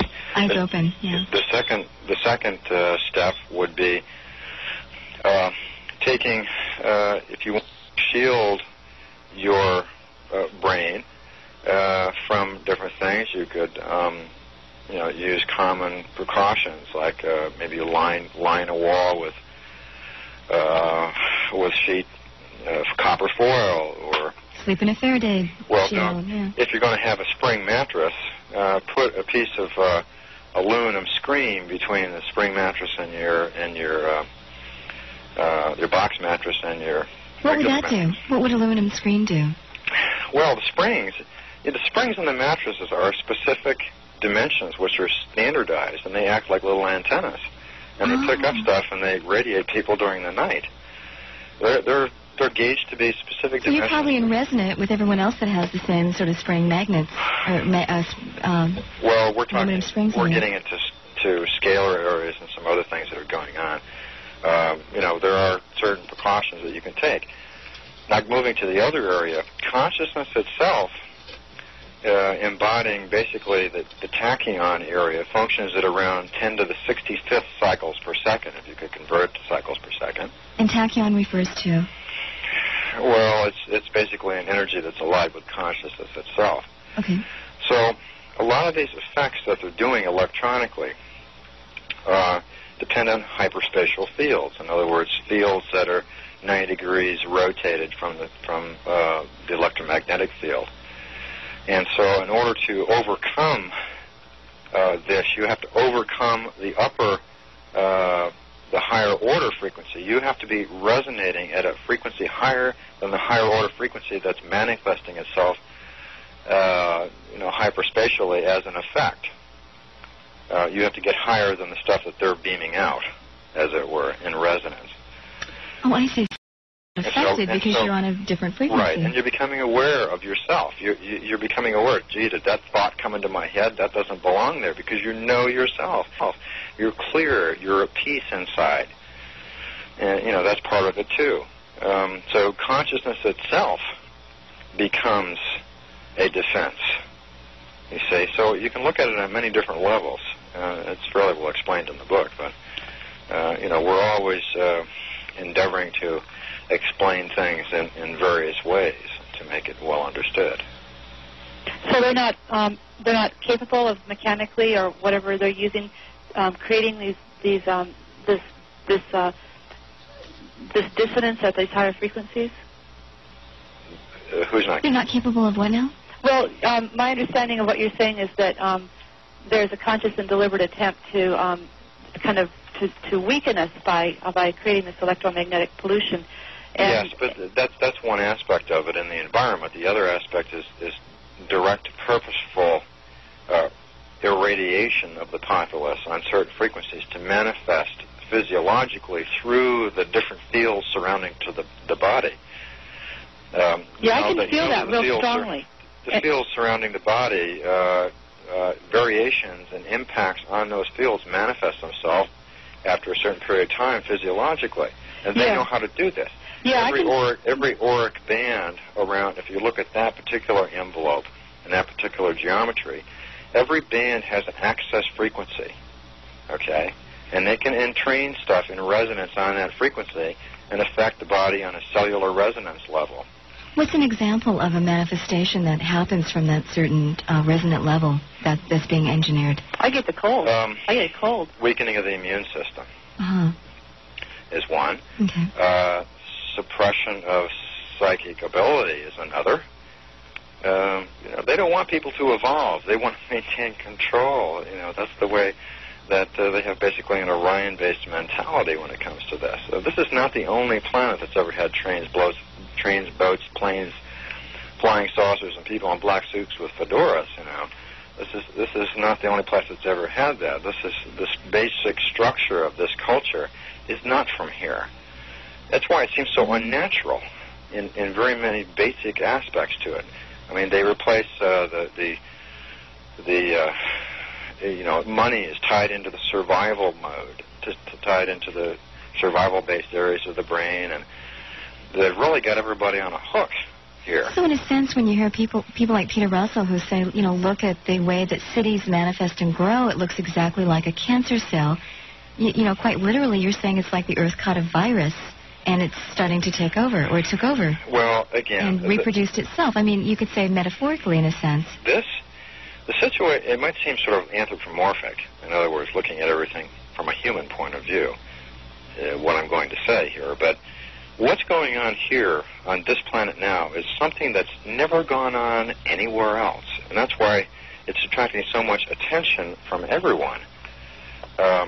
Because there's a resolution of polarities that is coming to the fore right now that has to be resolved before this octave leap.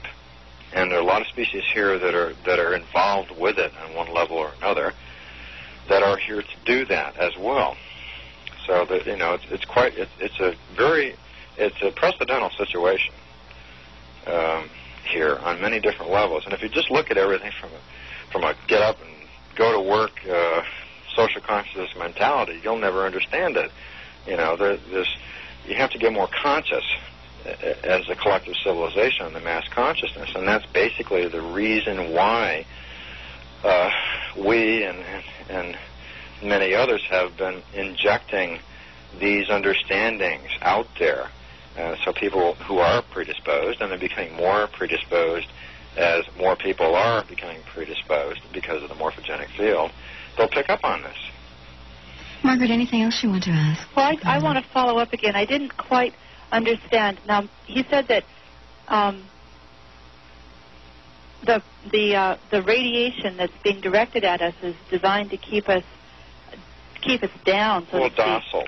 And you say the way to protect ourselves from it is to rise up above it. But I thought the whole point of irradiating us is to keep us from rising above us. So how do you get out of the catch-22? How do we protect ourselves when we're still here? Well, it depends on. Well, you can engage it on a mass-to-mass level by interposing different substances between you and it, as I mentioned before. Okay. But if you align yourself and work on you, who you are, and start raising your consciousness, start activating those higher brain centers, then it will have less and less effect because you'll become more aware of what it's doing physiologically and otherwise. Okay, that's in your Matrix 3 book? Pardon? That's in your Matrix 3 book? Yes. Are you talking about that? Uh-huh. Okay. Well, something it needs like to be talked about more, but I mean, it's basically there, yes. well, something as simple as Hatha yoga could, I mean, its purpose, one of the purposes, besides sort of giving you a chiropractic adjustment yourself, is, to start aligning those higher centers, right? So, I mean, historically, there's a lot of systems and methods and tools to use. Would you say, Val? Yes, definitely. Okay. Margaret, thanks for the call. Thank you. Appreciate it. Todd in Tacoma. Hi, thanks for joining us. You're on 570 KVI. Hi, how are you? Good. I have a question that you talked about something probably about an hour ago, experimenting with livestock, sexual organs. Yeah. And I was under the impression, I'd heard a while back, that the Atlanteans used to breed in seasons, just like animals come into season. And I was wondering if you might be able to elaborate on that or if you've heard of that. Well, this goes back a lot farther than that. It goes back to about 200,000 years ago. Okay. Even goes back, actually, primarily later than that, back in Lemurian times. There was a lot of. Don't forget, there were humans who were basically bred 200,000 years ago, and they were used partially to work the gold mines. Okay, now that's coming from Sitchin, right? Right. Okay. And other sources. The gold was primarily used by the species that comes around that Sitchin mentions every 3,500 years. On the planet Huron. The Marduk. Oh, okay. Because they have had a problem with their atmosphere, and a molecular gold suspension was the way in the atmosphere was a way to fix that, and so they needed to mine a lot of gold. Gold is, depending on whatever isotope you use, is a valuable substance all over the universe because of its characteristics. And so humans were also used in a place called Eden, which is E.din, which was actually in southern Iraq at the time, but at that time it was more like a jungle-type atmosphere. And what this thing was that the tree of good and evil is that humans learned how to sexually reproduce, and they didn't want humans to do that because they wanted to continue the creation. They wanted to continue to essentially breed humans out of the laboratory. And moving ahead to Lemuria, they did a lot of skeletal and cranial work on humans at that particular time. And there's been a lot of activity with humans and other species, again, later on in Atlantis. As genetic work, once you start learning about all this stuff, the temptation to go throw together anything you wish to do. I mean, it's not really a bad thing to do. It's part of the wisdom behind the efforts of creation. As you start to gain consciousness, that you create in different ways, and it's part of the wisdom in there. It's not necessarily a negative thing, but there's a lot of wisdom to how and what you do and when you do it that is constantly being learned. And just like with this thing with the asteroids, where they're talking about asteroids coming and we're going to shoot them down with SDI or whatever, that's an Atlantean remnant coming up. And so is the genetic stuff that's going on now. It's a repeat. So here we are back in the same ball game. Maybe we'll get it right this time. Well, it's going to get itself right for us. You see, kind of working itself out. So if that's inevitable that we're going to get it right this time, then your motivation for getting your consciousness more aligned with this universal, intelligent, implicate order would be, at least you're going to have an easier ride and a easier go of it while it's happening. Yeah. And probably contribute to the ease of the next person as well. Yes. Okay. Who are we talking with? Todd? Yeah, anything else? Yeah, the mining of the gold, I guess, gets to my next question. That with what we hear about now, that we're going to have to stock up on gold to barter with aliens. Is there any truth to that, or could you elaborate on that? Where did you hear that? Truth is somewhat relative, but if you feel you need to stock up on gold to barter with aliens, just press on. It's not necessary to do something like that. I think that's probably a misnomer. Unless you happen to locate some aliens that have a big need for gold. Okay. That's about the only reason you'd have to do that. Again, you won't need all that stuff very soon anyway. So it's kind of a moot point. Okay, and then I was just wondering if you could give the address for Val again. Val, go ahead. Why don't you give it this time? P.O. Box 481, Yelm, Y-E-L-M, Washington, 98597. Okay, I think that answers all my questions. Thank you. But you're not connected with the Jersey Night down in Yelm? No. Okay. No, that's just where my post office box is. All right. Just wanted to clarify that. Okay, thank you. Thank you. Appreciate the call. Steve in Lacey. Hi. Thanks for joining us. You're on 570 KVI. Hi. Hi. I was wondering if he could elaborate on what he thinks of Merlin, the legendary character. I've come up with a few theories of my own as far as Merlin goes, with being a time traveler and such. Seems how books tend to indicate that he was rather helpful in the building of Stonehenge and had something to do with these giants. You got it. That was it?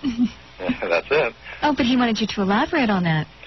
I don't know if I can really elaborate too much more on that at this point in time, but he's essentially correct. Okay, can you maybe say a little something about the purpose of the pyramids? Purpose of the pyramids? Well, see, I tend to think that they were originally had, the electric capabilities. My theory is that they were originally used for the deflection of the asteroids.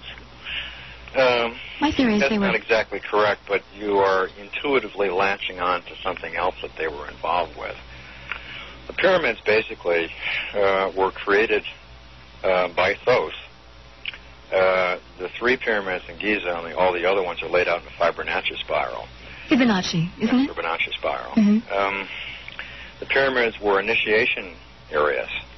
If you compute the path of energy within a pyramidal structure, you have two Fibonacci spirals, one positive and white electrical, and you have a negative black magnetic.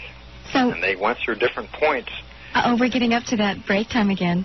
But we'll continue. I guess basically I'm sensing that this is going to be kind of an energy battery of bioelectric or magnetic energies. Right. We'll hear more about it when we come back. We'll start off with those pyramids and get the full explanation from Val Valerian when we come back, and we'll continue. It's like the entities, you talked about entities being drawn from other dimensions and injected into human consciousness and things like that. Yeah, well, eventually here I'll end up getting into it. There are...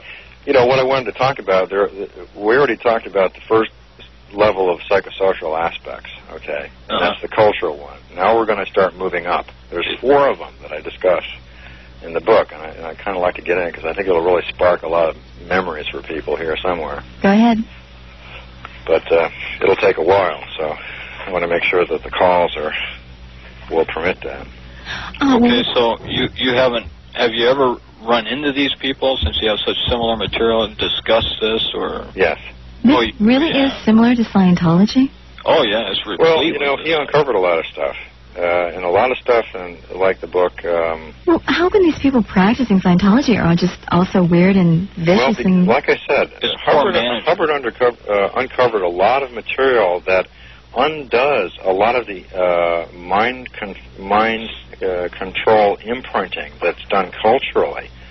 And that's why they wanted him to participate in their mind control programs. And because he refused, they started injecting other people into his close-knit group of friends, which formed Scientology, as it were, in that manner, and basically subverted everything Hubbard was originally trying to do.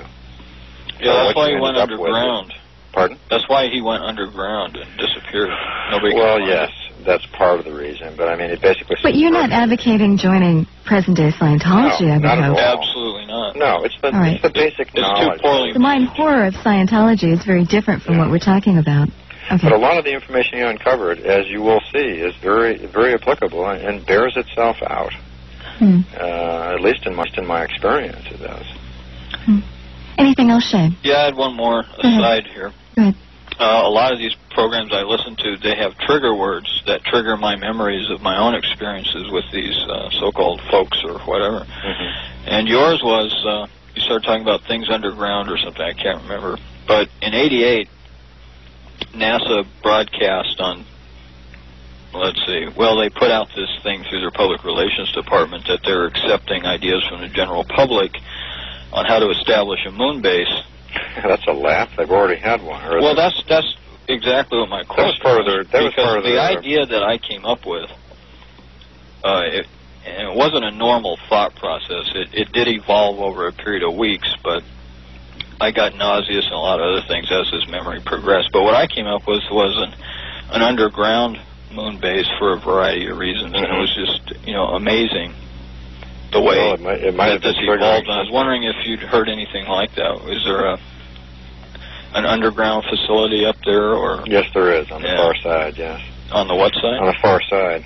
You see, the far side. On the part of the program, Alternative 3, that whole idea is probably somewhere between 60 and 70% correct in many aspects. What's Alternative 3? Where they decided that they wanted to gather the elite together with a little help from alien technology and leave the planet and leave everybody to their doom. Oh, is this a recent thing? It's been occurring for about the last 30 years. What they've recently discovered is that when there is a planetary axis shift, it doesn't just occur on Earth, it occurs on all the planets. So it's kind of all their stuff on the Moon and Mars and everywhere else, they had to go throw that out. Now they're starting to be faced on those levels with the reality of what's really going on. And so now there are a lot of power struggles on a lot of levels grappling at this particular moment. I mean, some of the people are getting it and some aren't, and so there's a lot of internal conflict about what to do. There's a lot of internal conflict. So they might just implode from within? Well, I mean, they've set themselves up for that, haven't they? Well, if they're really getting it and they're going, well, consciousness is the key here, why aren't they out in some yoga classes and why aren't they out, doing light therapy? And the Army and training the Psi Corps. I mean, they've got equipment that they've got alternate reality generators. They can carry around a suitcase and pull a switch and step over to the next star system. Actually, they've got technology that you wouldn't believe. But they were training the Psi Corps to go and do a lot of different things for military purposes, and they discovered that, the more conscious these people came, the less they wanted to do all the nasty, dirty work. So, I mean, that's the effect of higher states of consciousness. Yeah, it's self-defeating for a negative alignment. I always thought about that. I always thought that, if you really knew the gifts of the universe, you couldn't possibly go out and be an evil person. Well, you'd by be the doing very it knowledge of it. In the end, yes. Yeah, but the very knowledge of it would be transforming so that you would be aligned with the implicate order. It would be transforming you aligned to that. So how could you maintain a different mindset? Otherwise, you wouldn't be getting that. Yeah, it is kind of a quandary for the other side, yeah. All right, Shane, anything else? Well, just one more quick. How do you get all this information now? Does this kind of just evolve in you, or do I think you get secret packages in the mail, don't you? On occasion, but this is evolving. Oh, you're serious? Well, yeah. I mean, I get the information comes from a lot of different sources. A lot of it is my own experience, which moves through many different lifetimes. Not only this one. I mean, I've done this before. I do what I do, and I've done it in different places, and this is just another place, and this is... So you get this by recalling past experiences or something? Some of it, sure, but I mean, it's not, it's a lot more than that. It's linking in with everything, you see. It's hard to really explain how it works. you transgress onto other dimensions. Is that it? Well, I think also that that information just flows if you're willing to see it. People know an awful lot. If people would only talk to each other and share their common experience, they would learn a lot, but they don't talk to each other. Well, as sophisticated and detailed like your pyramid ritual and things like that, people are going to be able to just talk about? You'd be surprised. Well, people know a lot more than you think they do. Because, see, my feeling is that this is a very sophisticated deal going on here where people like Whitley Strieber and various folks are being hypnotized and programmed with this information that's very sophisticated and very elaborate and detailed. And it's, I don't know, I'm kind of in between thinking, well, it might be UFOs or it might be a very elite, sophisticated group of people running around raising hell with people and destroying lives. There are several different elite groups of people running around raising hell with people. And programming them with this type of information. I'm not saying that's what happened to you. I'm just speculating. There's a lot of manipulation going on. Yeah. At various and sundry levels, and there are a lot of hierarchies operating here with the idea of control and manipulation. So it's really kind of looking at everything and reflecting on your own experience. I mean, don't believe anything. I'd also caution you from joining any groups. I mean, all these people that show up at this rally and this protest and this anti-abortion conclave, they're just getting their strings pulled by some hidden agenda. And it's just so sad to see them innocently walking into being used by some force they're not even aware of. Yeah, they're getting entangled in the experience. They're getting drawn into the experience without having it. They're having the experience have them. I mean, if you believe in anything, if you believe in something, then you're going to get manipulated by it very easily. And it's been said before in many sources about the nature of belief. And it's there's one particular reference to the idea of belief. I'm trying to recall what it is, but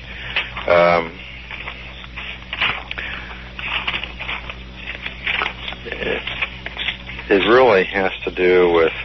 I know what it is. It's like prejudice is a labor-saving device.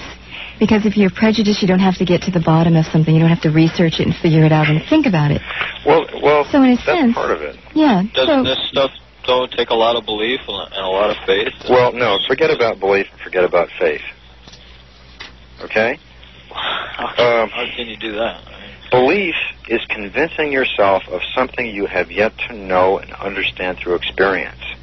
Because if you knew it, you wouldn't believe it, you'd know it. Yeah, in belief, you're placing your life, your attitudes, and your trust in something which has not founded itself in truth within your being, which causes you to be vulnerable. In that state of vulnerability, you can be manipulated, accursed, damned, or can lose your life, all because of belief. You have to know what it is you wish to know. You can simply do that by asking for the understanding and listening to the feelings within you about that. For example, you have two armies and they're going to go at each other because one is of one religion and one's of another, or one holds a certain belief system and the other another. What's really going on? Yeah, or if they got down to the bottom line, which is, isn't it better to make love than war? Why are they doing this? Why are they being manipulated by... One society is threatening the other with control. Yeah. Right. So they have to establish control. The negotiations break down, and they have no choice. Right. And there's a lot of, like judgment, for instance. I mean, every being has their own way of exploring the idea of their existence. It doesn't mean that you have to live that way yourself, nor does it mean you have to judge the way somebody else is living as invalid. If you're busy judging what they're doing is less than what they could be doing, then you are the one maintaining those effects and those realities in your reality when you focus on them. The situation is radically different when memory is blocked by neurological factors and the constraints of being in a body are realized. Much of early human existence is consumed by frustration during the effort to obtain control over the body. And this, along with the focus of consciousness being progressively focused through succeeding neurological structures in the brain as the physical organism develops, contributes to initial and often permanent restriction of the focus of consciousness on the body. Add the requirement for physical nourishment and the emotional habits that result from it, and you have an interesting situation. In addition, the perception is restricted through the physical senses. Thus, the process of focus of conscious awareness is turned to the dualities of pain and pleasure through the reptilian area of the brain, fight and flight, flight and fight, etc. Attention is focused on the experienced events, and then the experience is retained as a habitual form of memory, aligned with a stimulus-response fashion. That's what I say, where people work through the lower three areas of the brain. Emotion is an enhancer of the storage process for responses. Okay, which explains a lot of the self-help stuff out now. Uh-huh. You know, emotions are actually that storage spot. So, learning systems in cultural settings typically feature situations where fluctuating attention is cast on low-order repetitive tasks, such as rote memorizing, which denigrates much of the learning that could potentially occur. These methods of learning in our educational system, more like conditioning, are held in high esteem in human existence. Virtually all revolves around the knowledge, understanding, and control and application of physical matter and energy systems generated therein. This dominant yet artificial and limited system of learning operates entirely through input from the five senses and has the effect of eliminating the last vestiges of identity and self-cognition from the individual. I'm discussing the brain areas here. Right. So there are two factors which contribute to such addictions. As the entity moves through life in human form, many attachments are formed. The most powerful of these attachments are emotional attachments, which relate solely to expression only in time-space reality structures. This results in a compulsive need to re-enter and recycle human experience to complete that which has been started, as it were. And this kind of compulsion disappears with increased levels of consciousness. But there are two factors which contribute to such addictions to human space-time dramas. The first is a functional distortion of the survival drive into the elements of body protection and maintenance, as well as sexuality and reproduction. Both bodily protection and maintenance relate to the drive for acquisition of food and water, followed by the drive to maintain a suitable body temperature, the need to keep the body safe from predation, all the way from being eaten to the assault from biological organisms. Isn't that just a necessity of existing in a three-dimensional environment? From a certain standpoint, if you look at the body as a light body, especially on other wavelengths, it's totally irrelevant. Oh, when you limit your consciousness to seeing just the physical body and not the other subtle bodies, then that is the arena in which you're playing, and that's the inevitable result. It's not effective in that within that domain on a different wavelength, though, because your body is basically a light body. Right. Okay. And so, by far, the largest accumulated load is the emotional mass loosely held as the human ego. Originally a primal output from the survival imprint, it generates large numbers of emotional patterns which need constant reinforcement to maintain their existence. The drive for reinforcement consumes a tremendous amount of psychic energy. The ego exploits the concept that it is needed in order for the individual to exist and achieve, that the emotion of confidence cannot exist without ego support, and that happiness is a satisfied ego. So the ego brings forth a torrent of emotionally irrational reasons to justify its existence, sidestepping the fact that emotion and irrationality are not synonymous. Because of consciousness, of which you're a part, it's not dependent on space-time for its existence. It's inevitable that many patterns are retained when entities are no longer in this dimension. It's inevitable with a what?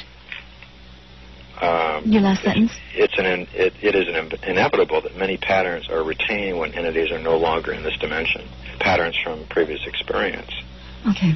But that's actually not previous, because actually when you get in simultaneous different wavelengths, time becomes spherical. Right. It's like assuming you were going through day-to-day an experience, a whole day, and you looked at every moment of that day as a frame in a motion picture film. Okay? Mm-hmm. And suppose you were able to do that, and suppose you jumped out of that film and laid the whole film on the table, and you could look at the whole day from a higher dimensional perspective. Because that is the point of view of that higher dimension, right? You can see it all. And a lot of times people fragment things. When you actually perceive something, you're separate from it. The only way you can actually know something is to become it. In terms of cultural religion, people say they want to know God and everything. You have to become this, and in fact you are. In many aspects, you are part of the Creator. So in order to know that, you have to become it. So in a cultural level, if all the religions knew who they were, they'd be out of a job. Right. So it's kind of interesting. There's much discussion about the idea of free will.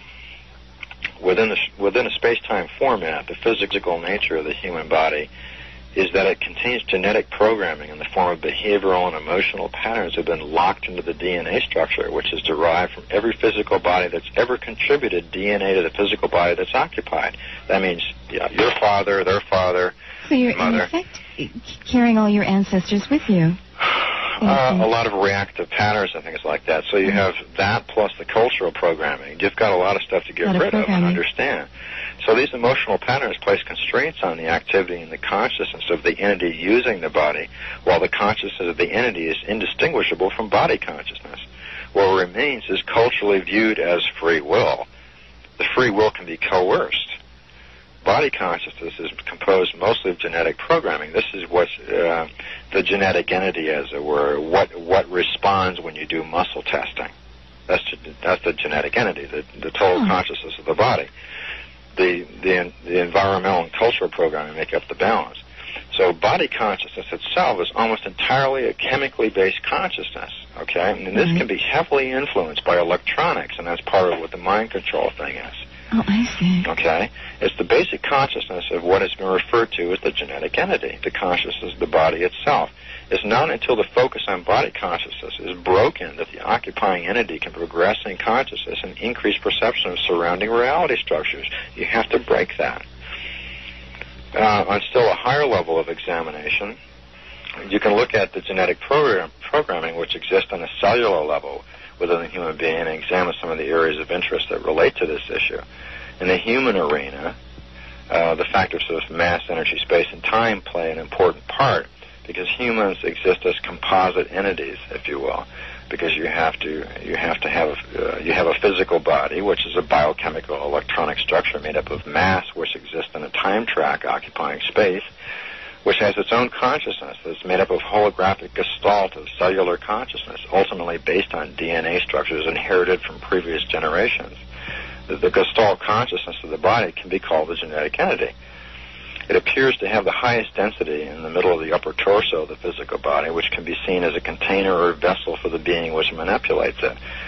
As mentioned before, any event which is experienced by a human being with an emotional component is recorded on quantum levels within the genetic structure on a cellular level. In truth, experience is recorded along with emotional patterns associated with that experience. Mental pictures are also recorded. Many times experience may include periods of physical pain or periods of unconsciousness associated with physical injury or emotional trauma. You could be watching a baseball game and get a headache, not realizing that part of the genetic memory in your genetic pattern includes somebody who inherited part of used part of the DNA in a previous body that got hit in the head with a baseball.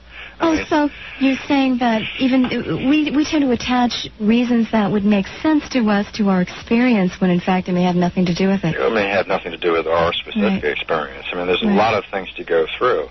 And these memory traces are very often held at specific points on the time track of the physiological structure in which they occur. So what do you mean? So when you hit this moment in your life, boom, that's going to happen regardless of all other input? Could very well be so, yes.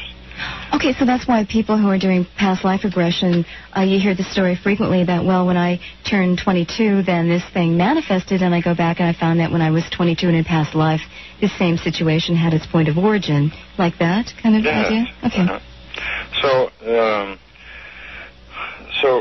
also memory traces and the accompanying emotional patterns that are inherent in the genetic entity manifested through the reactive mental gestalt can be re-stimulated into manifestation through external influences, which is what you're saying. So the external influence could manifest itself through environmental factors, or even on an albeit technical level through implant devices or patterns overlaid within the physical body or within the field surrounding the physical body as higher density implant patterns ingrained in the electronic interference ridges between your auric bands. And this is getting into very technical stuff, but I'm putting it out there anyway. Research indicates the substantial evidence that this is a commonly applied method of manipulation. It's apparently uncommon for the genetic entity to host the same occupying spiritual component twice. And this appears to reflect the overall tendency within the operative manifestation of the universal intelligent matrix for maximization of experiential differentiation. I know I'm using a lot of big words, but I really can't describe it any other way. Oh, I think we can handle it. Allowing genetic structures a plethora of controlling host entities. In other words, you as a spiritual occupying entity in a specific body and genetic line you're in have never lived before this lifetime, you see. You're unique to this moment, but you've never lived this particular lifetime before. I see. So the genetic entity apparently enters the protoplasm line some 2 days to a week prior to conception. Since the genetic entity appears to answer in present time through muscle testing in a dual manner when queried through muscle testing and other methods, it's suspected that the genetic entity is in fact a double entity where one side enters via the protoplasm in the sperm and the other through the protoplasm in the ovum. An interesting aspect of the combination of genetic entity and occupying spiritual entity is that there seems to be some evidence that both components of the composite human being carry facsimiles of the memory of each other, producing multiple facsimiles of past deaths for the same period of linear time. Interesting. We're coming up to that break. That was Val Valerian reading from his book Matrix 3, was it? Yes. And we'll continue when we come back. Do you want to spend some more time with us? Oh, there's a lot of interesting things to cover. And we have a lot of phone calls as well. So we'll let you finish on the other side. And the other 8%. Done any studies? Run some through some chemical analysis? Lists supplied by Canadian and British suppliers include, in your cigarettes, shellac, acetone and turpentine, acetaldehyde, and glycocal, which are animal carcinogens, methyl salicylate, which causes birth defects in hamsters when given oral or topically, licorice root containing glyceric acid producing cancer-causing polycyclic aromatic hydrocarbons when burned, catechol, a co-carcinogen and a byproduct of heated sugars. They use sugar to go and cure the tobacco. If you air cure tobacco, it doesn't do anything to you, really. Oh, like the Native Americans? And other additives that strengthen the effect of cancer-causing compounds when heated. The list of additives is in the American brands is filed in the Department of Health and Human Services and protected from public scrutiny by criminal penalties against anyone disclosing it. So weird. Yeah, there's just one of 10,000. We're subsidizing the tobacco industry. Pardon? We're the taxpayers subsidizing the tobacco industry big time too. Indeed. You know what? I have a Kent from Olympia. There's even a thing where they lace the tobacco paper possibly with opium derivatives. Oh, that's so really, the combination of all this stuff makes it almost impossible for people to really. Well, who in the right mind would smoke cigarettes if they knew all of this, right? Because they're addicted. They don't have to be in their right mind at all. Oh, I see. They're biochemically hooked in.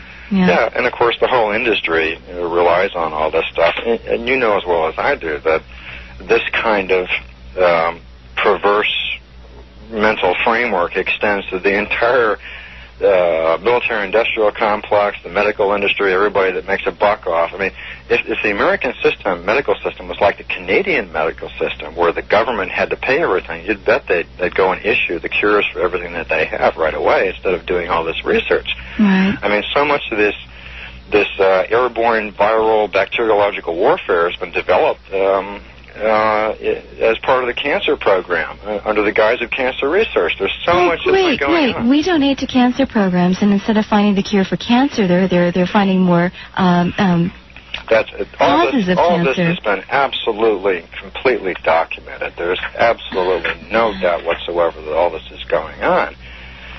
I mean, there's so much, and then you have the besides the fluoride gambit and all that, you have the immunization, the immunization gambit. We've covered that's an entire different, that's another thing.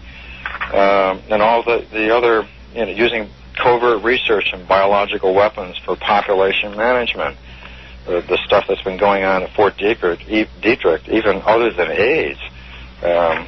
I understand that that's the place where the AIDS virus supposedly was invented. You know what? We have a caller who's been calling from Olympia that we should take for just a moment. Kent in Olympia. Hi, thanks for joining us. Thanks for being patient. You're welcome. Val. Yes. There's a book called Illusions by Richard Bach. It's one of my favorite ones. And there's a quote in there, the mark of your ignorance, of your belief in injustice and tragedy. Yeah. And through your experience, one of my challenges right now is looking at that and connecting with being of service. Not so much with judgments, but just being of service. Well, you know what judgment is. Do you understand what the idea of judgment is? For me, it means prejudice or prejudgment. Well, it's really choosing what you prefer. Choose what you prefer and let everyone else have the right to live the way they want to, knowing that the way they live has nothing to do with the way you choose to live.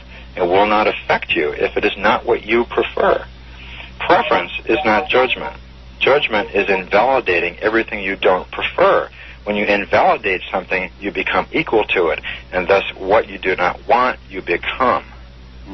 Okay? And then that's really what's behind the phrase, judge not and ye shall not be judged. Right. Okay? It means that essentially you become what you hate. So, haven't you seen that happen to people and institutions? And isn't that an interesting paradox of human dynamics? People are culturally conditioned to it. I mean, if you go into the educational system, which is another entire issue on a cultural level, you'll see all the little ego games and all the stuff that children are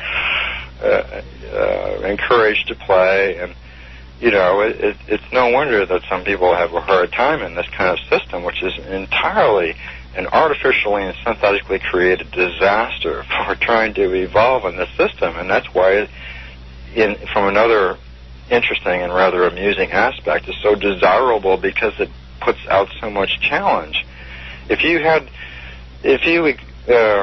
We're all like the basketball players that practice in wearing rubber galoshes and gloves, right? I mean, well, you're not. If you're operating at a certain wavelength where whatever you think of manifests itself, sometimes there's not a lot of opportunity to gain wisdom. So you need to forget that and put yourself in a situation where that is not so. So the delay in engaging experience produces wisdom, which doesn't have a polarity, and that produces truth within you, which doesn't have a polarity either. When you say it doesn't have a polarity, you mean it's not saying good and evil, yin and yang, black and white, that kind of a polarity? Is that what you're referring to? Well, everybody's truth is true. But in terms of how are you using the term polarity? Just in terms of duality? Sure. Yes. Okay. Just wanted to clarify that. Kent, anything else? Yes. Quickly. So far we've been discussing, or I've heard you discussing, it seems to me the steps to again remember or recognize within us from a human experience to the Christ, which we already are. Indeed. So there's really no past and no present. Everything's happening actually right now simultaneously. Yes, from a different perspective. Yes. Then Eckankar and MSIA, my understanding is they operate from bringing this energy into this level. And bypassing all the psychic material levels or lessons. There are a whole bunch of things out there. Okay, a lot of different disciplines, a lot of different things. Very often, if you go to a bookstore, you'll see a whole in the quote unquote New Age section, which unfortunately involves things to do with consciousness. You'll see a whole bunch of stuff, and everybody will kind of be drawn to certain things, and they'll find an element of their personal truth and that relates to their experience in there that might not relate to anybody else's. Right. very often a lot of organizations and individuals will incorporate, will put out a bunch of stuff which is actually misleading to people, but they'll sprinkle enough little key elements which will be recognizable as personal truths by individuals that people tend to take lock, stock, and barrel and take everything else without really reflecting on those items which they recognize in whatever they read that resonate with their experience and their own personal truth, and that's all they have to pay attention to. They don't have to believe in anything and pay attention to anything else, only their own experience. This is the whole key to it. That's a good point. So, I mean, there's a lot out there, and you can find, your personal truth in anything and a part of it out there, and all of them are correct. Right. But that doesn't mean the whole package is correct, so look at everything on an ad hoc basis. Well, that's true from one perspective, but again, the individual who prepared the package may have not done it. It may have not done it for a reason of misleading anything purposely. They may, in fact, totally have ingrained that into a grid work and a belief structure within their consciousness, and that's how they view reality, which is perfectly true for them. But it doesn't mean that just because another person doesn't see it that way in that perspective, it's not true. I mean, you have the idea of somebody in the DSM-3 who is considered in the cultural format as being psychotic, okay? Or what makes them psychotic is they are seeing another reality, but they are totally unable to explain it to anybody. So there's no point of reference, you see. Right. I've had experience working one summer in the psychology thing in several places like that. That was an experience, and that was many years ago. But I understand that. I understand it by virtue of my experience in this particular lifetime, if you must look at it linearly, and other ones on different levels. It's all there. Do you feel that the only really true service we can be is in clearing ourselves of our illusions? Well, illusion is a matter of perspective, I guess. But within the terms that you're saying, that I would say that's a fairly well good place to start. Analysis. Yeah. Plate in the skull.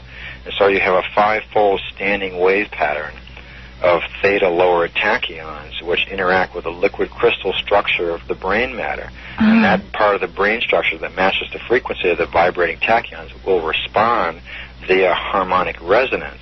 And the tachyons, which enfold energy, will provide deltons, which in turn create antimatter, not antimatter, but there's a different pre-matter stage of matter, antimatter, ANTE, and matter simultaneously. Anti being that little, that means... Not antimatter, not the opposite. Right, that little suffix that means precedent. Right. Anti, okay, anti. And so electrons are formulated in electric pulse flows giving rise to a perceived thought. So this can be simulated electronically, okay? So the human brain, in essence, being a biological receiver and a transducer of thought energy, right, is a masterpiece of sacred geometry, chemistry, alchemy, and structural engineering. It's constructed in 5 major hard bone plates interconnected by membranes, okay? And the cranium is a superb transducer of linear and nonlinear complex vibrations. And here we're getting into the psychoactive components of electromagnetics. So these complex vibrations can also be called conjugate because they have both three-dimensional and hyperspatial components. So the natural resonant vibrational frequency of the cranium is in a range of 840 to 890 megahertz in non-Hertzian vibration. Unfortunately, an externally applied Hertzian wavefront of the same frequency can and does make the cranium undergo resonance due to entrainment. So they only need 10 to 20% power coherence to do this.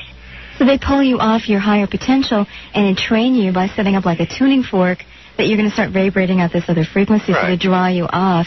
So partially with the help of alien technology over a period of time, government scientists can now duplicate the nonlinear, random, non-Hertzian wavefronts of thought, the so-called thinking process, and they can shut that down on people even.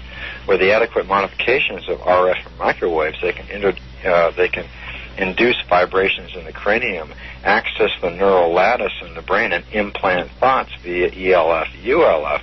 Thus, individuals can be impacted unless they really know themselves on a deep level and to override that program. And think it's their own thoughts they're perceiving. Okay, there's a relationship in sacred geometry between the constants pi and phi, with the way that the cranium is constructed.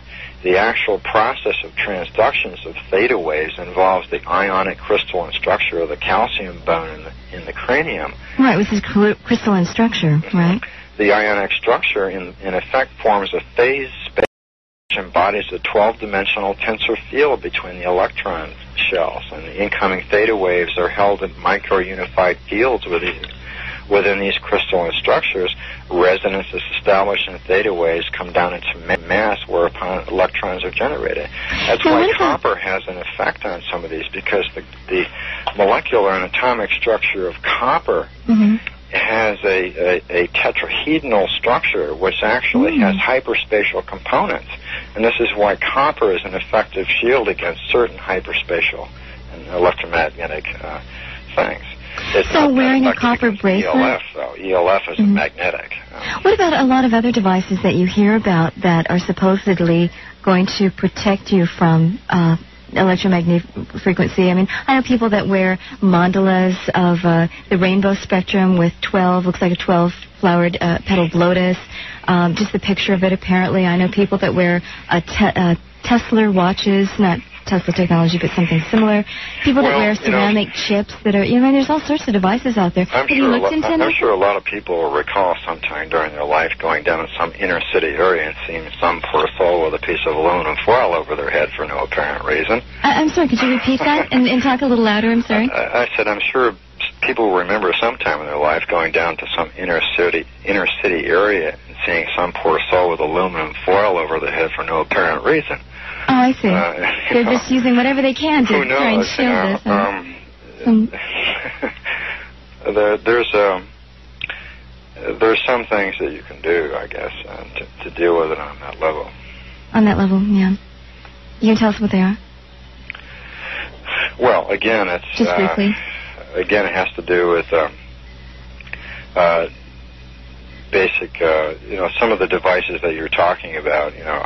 I suppose in terms of consciousness, if a person has a belief structure which supports that, then... Oh, I see. So you can activate your own, belief structure. Unknowingly, when the device really has nothing to do with it. It's the fact that you're focusing your consciousness. Right. That's the same function that people, when people externalize their higher element out there and call it something else of a higher nature, when in fact it's themselves, and when they address it, when they focus on it, they really don't realize what they're actually doing. I see. You see, there's a lot of different things that are going on simultaneously. And if you're really not aware and you don't understand the whole picture, they're going to get you coming and they're going to get you going. Indeed.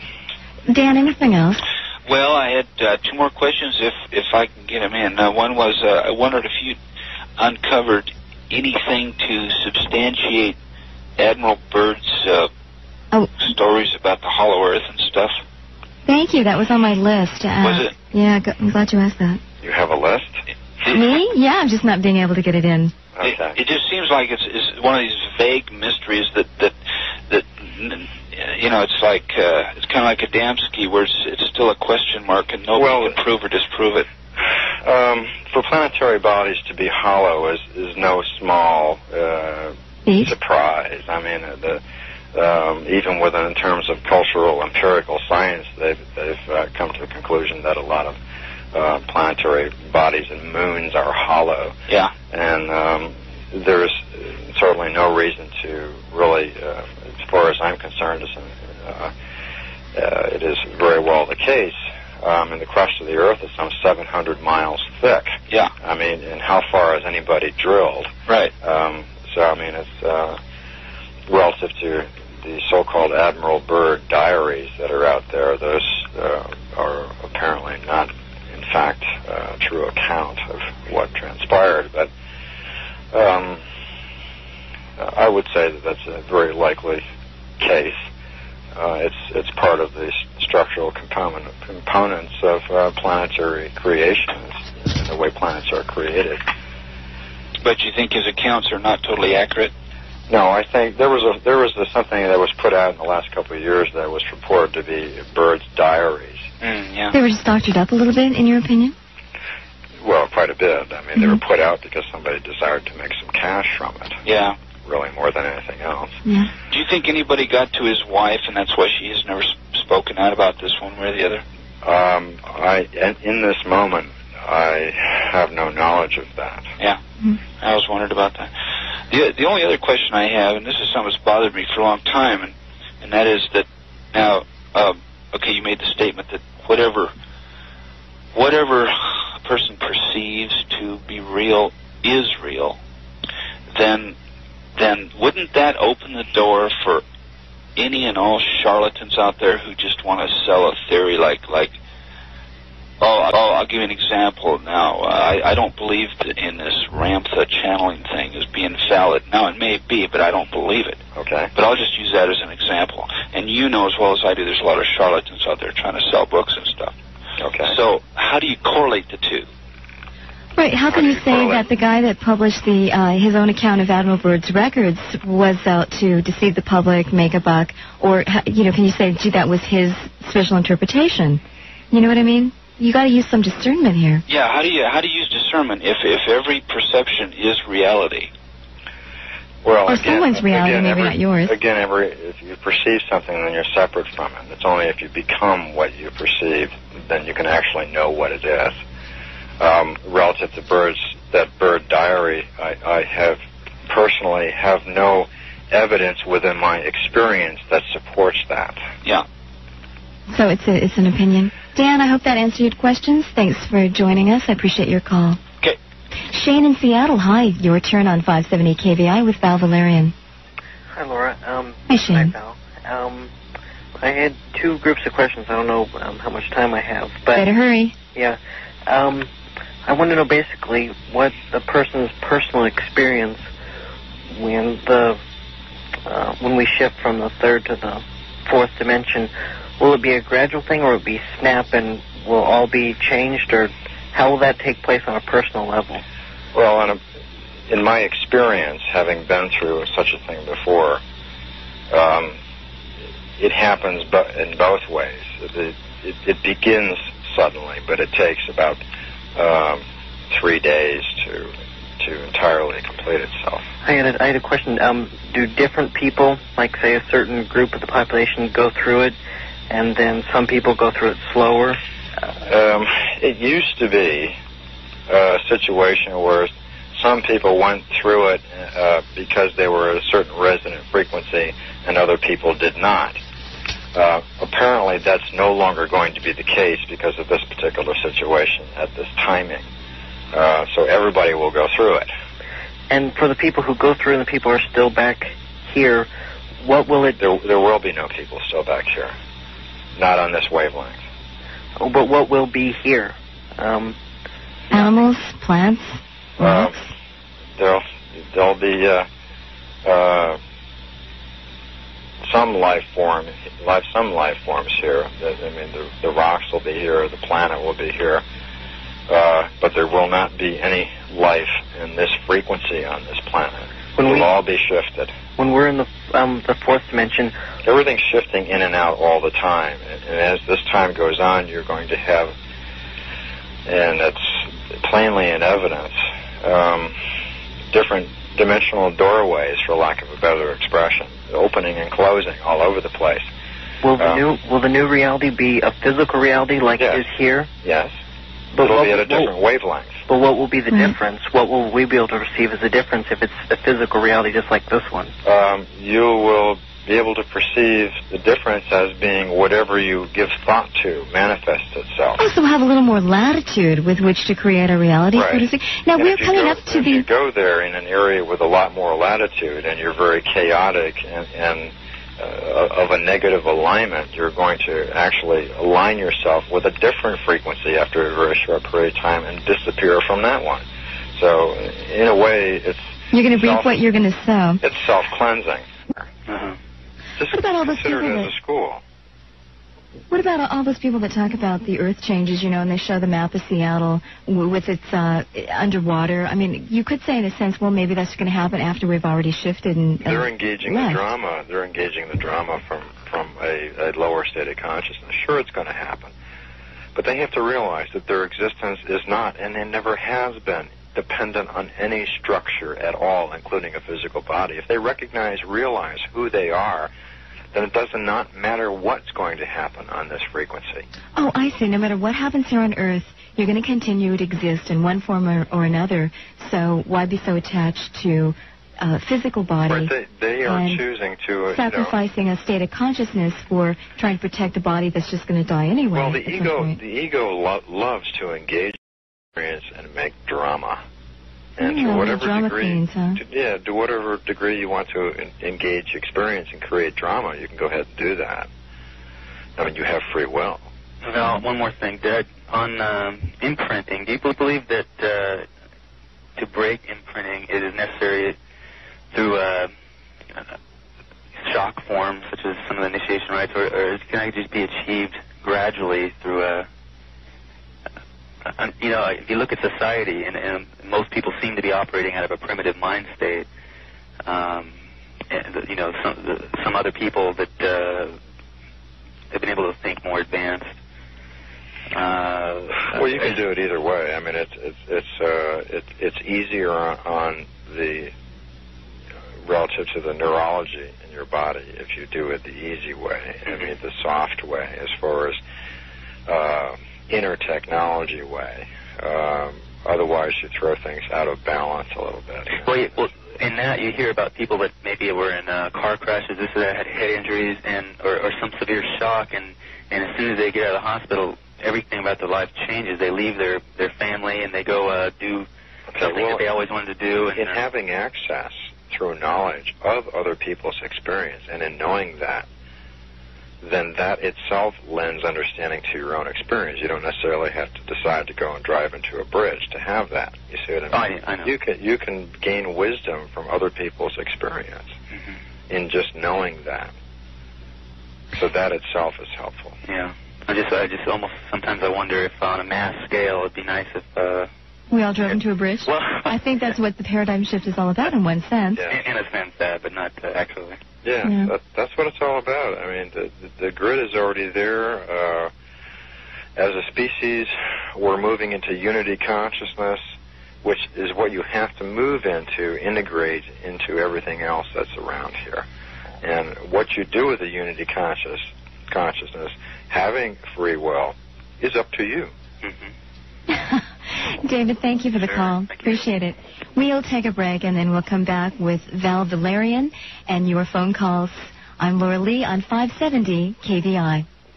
Kathy in Seattle. Hi, Kathy. Thanks for joining us. Hi, Laura, and hi, Val. Hi, Kathy. Val, did you say that your knowledge of this after the shift landscape was through personal, like a visit through projection? Through what? Well, you might say an out-of-body trip, or... No, I've been through this before in other ways. I've been through a shift before. Oh, so that you consciously remember? Yes. And so you didn't lose any sort of conscious memory in this term, so you've been sort of awake for a long, long time, in a sense? Yes. Would you say it's, so you said if some people didn't... I had my radio down. Yeah, I'm still getting an echo. You said if people didn't really have it together, that they would, like, go into the afterwards, and then pretty soon they disappear into another plane. It sounds almost like when you're recording on magnetic tape, you kind of flux it first, and then you apply the new signal. Is that a good metaphor? That people could go into one of a number of planes, if you will. Well, like attracts like. I mean, you basically resonate to a certain frequency, and you're there. In this case, everybody's being pushed, as it were, and where they stay there by how they are as in terms of being, remains to be seen. If they don't stay there, they go to a resonant frequency that relates to how they are. So everybody's finding their own comfort zone, in effect, and so... Essentially, yeah. Yeah. Yeah, so that instead of we're moving from here to there, there's almost an infinite amounts of parallel realities that they choose from. Of course. You say like finds like, in a sense, too. Okay. Oh, when you speak of it as if it's one shift, you're thinking that, like, most people are the more enlightened or something? No, everyone. So everybody's going to go. Everybody's going this time. Not necessarily to the same place, though. Now, you say this time. That means that there were other times when there were only certain beings that made the shift? And was it just here on Earth, or was it in the solar system? Was it universal? It's been elsewhere. Mm-hmm. So Earth isn't the only locale of this? No. I don't think so. A lot of people are sort of a mixed bag of, like, non-integrated collections of beliefs.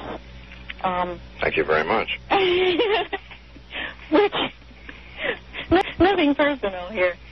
Which one would dictate the end location? Like the most powerful one or the most imprint level one?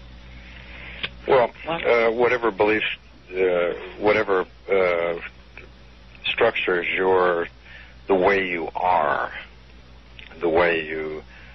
as a being, okay, which also structures what you do. Now, if you live in a state of fear all the time and when thrust into the unknown, see, the whole thing, everything involves making known something that's unknown, okay, and that involves consciousness, and it involves you as an individual.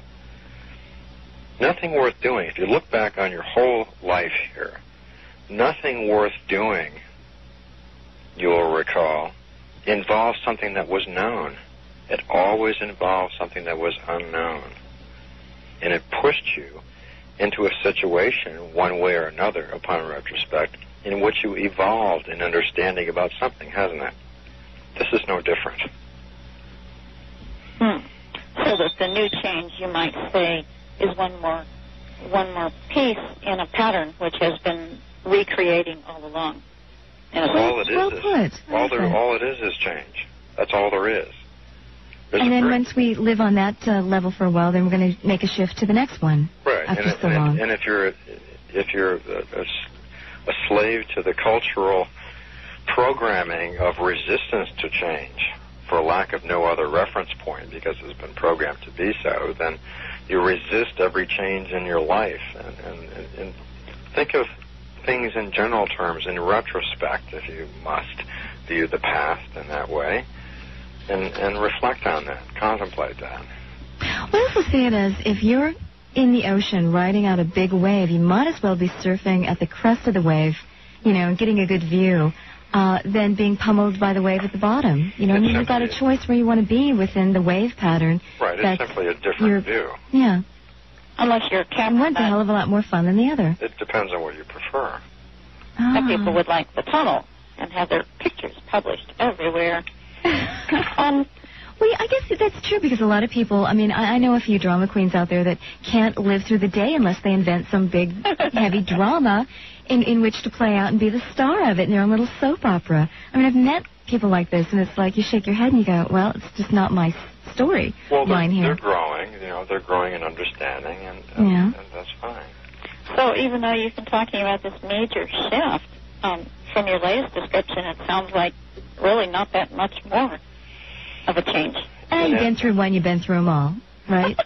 Well, in essence, it's going to be something that's very enjoyable in the final aspect of it, yes. Oh, you mean after this 2023? The only thing that makes me sad, though, is the thought that this is a beautiful three-dimensional Earth. It's such a jewel. All of this is already there. It's sitting there. It's there already. Okay. It's sitting there, ready. Is your Matrix 3 book available in most bookstores? Well, in Seattle, it's available at a couple bookstores that I don't recall. As Reflections, I think. is one of them, and east-west. Oh, you were telling me east-west. East-west another. Also is another one. That's good to know. And east-west is on Roosevelt and 63rd or something like that. Kathy, thanks for the call. Thank you, guys. Shane in Seattle, boy, did you have to go to the back of the line when we didn't quite get you on the phone? Yeah. Okay. I was there. Welcome back. Talking and you couldn't hear me. Oh. Okay. Well, could you speak up a little bit? Well, you're in the front of the line if everybody else reverses themselves. Okay. My other question to the one I had first was, you're talking about all the. I basically want to know who are the forces behind, all the manipulation. I mean, is it a government? Is it an alien race? I mean, give me an idea of who or what, and what their motivation is with all this. Well, it's a multi-nested hierarchy of control. If you must look at it in polarities, the ultimate negative polarity is just totally aligned with aggrandizement of the ego in human terms. There are. It's gone into very well by Michael Topper. What's the name of his book again? It's in Matrix 3. Oh, his material. He wrote an article and it's in Matrix 3. Yes. Okay. He goes into that very much, but in a nutshell, you have different factions aligned in the negative polarity, and some of these factions are at different frequency or at different wavelengths, and partially they're desires for control and manipulation to the degree to which they lack the spiritual component overlap with other factions processes of manipulation and control. So you have a multi-nested hierarchy. So there's like a confederation of those that are working against life force and a confederation of those that are working with it? They're not so much working against one as they're working for the other. How would you describe for what? For control, for manipulation? For control and manipulation. That's why some species enjoy the idea of stalking. There's different... what do you mean stalking? Stalking. S-T-O-C-K or S-T-A-L-K? A-L-K. Okay. Different... some mental formats and cultural formats of some species are really, really different. Like what? Like, give an example. Well, in the idea of stalking, perhaps, is a good example. Just for the enjoyment of stalking another species. The hunt, right? The hunt. As sport. Essentially, from a different perspective. Just for the sake of doing it, not necessarily for any particular end object in it other than itself. But feeling the predator is feeling powerful over the prey, that kind of a hit. Okay. Yes. That partially is because they themselves are working in their lower brain structures. It's a modification. It's a negative orientation relative to the herd mentality. The hierarchy, you see. They're working in their lower brain structures, too. They may be totally logically minded, left-brained in orientation and have no emotional component of compassion and empathy that functions in their society. And there are many societies like that are just totally logical, and they're just all intellect. And, we could say our own society is veering towards that we praise the intellect above all else, and that's part. It all comes from the integration of that specific species from Mars. I see. A long time ago. That's when otherwise this whole planet would have developed on a female right-brained, and eventually. Well, if it was a whole long time ago, how come we had for so long, up to about 6,000 years ago, a very agricultural mother goddess female-type society, agrarian societies? But the Mars thing came in a long time ago, but yet we've had this female-dominant... Because the civilization evolved to the point where you had a different mode, specifically the industrial type situation, which was patriarchic controlled. So that basically that format took over because that was involved with a major expression and manifestation on this level of the power control mode. And was it just manifesting, as we can document in our archaeological record, 6,000 years ago, or was it much earlier? Or did it go intervals? Did it flip-flop? There have been many different civilizations on this planet. Right. It's manifested itself many times. Many times. That makes more sense, yeah. Shane, one last question do you have, or I'm going to move on? I just wanted to ask one reassurance. So no matter what any species or government does, they have no power of affecting the outcome, the shift. No. That they're totally powerless no matter what they think. Yes.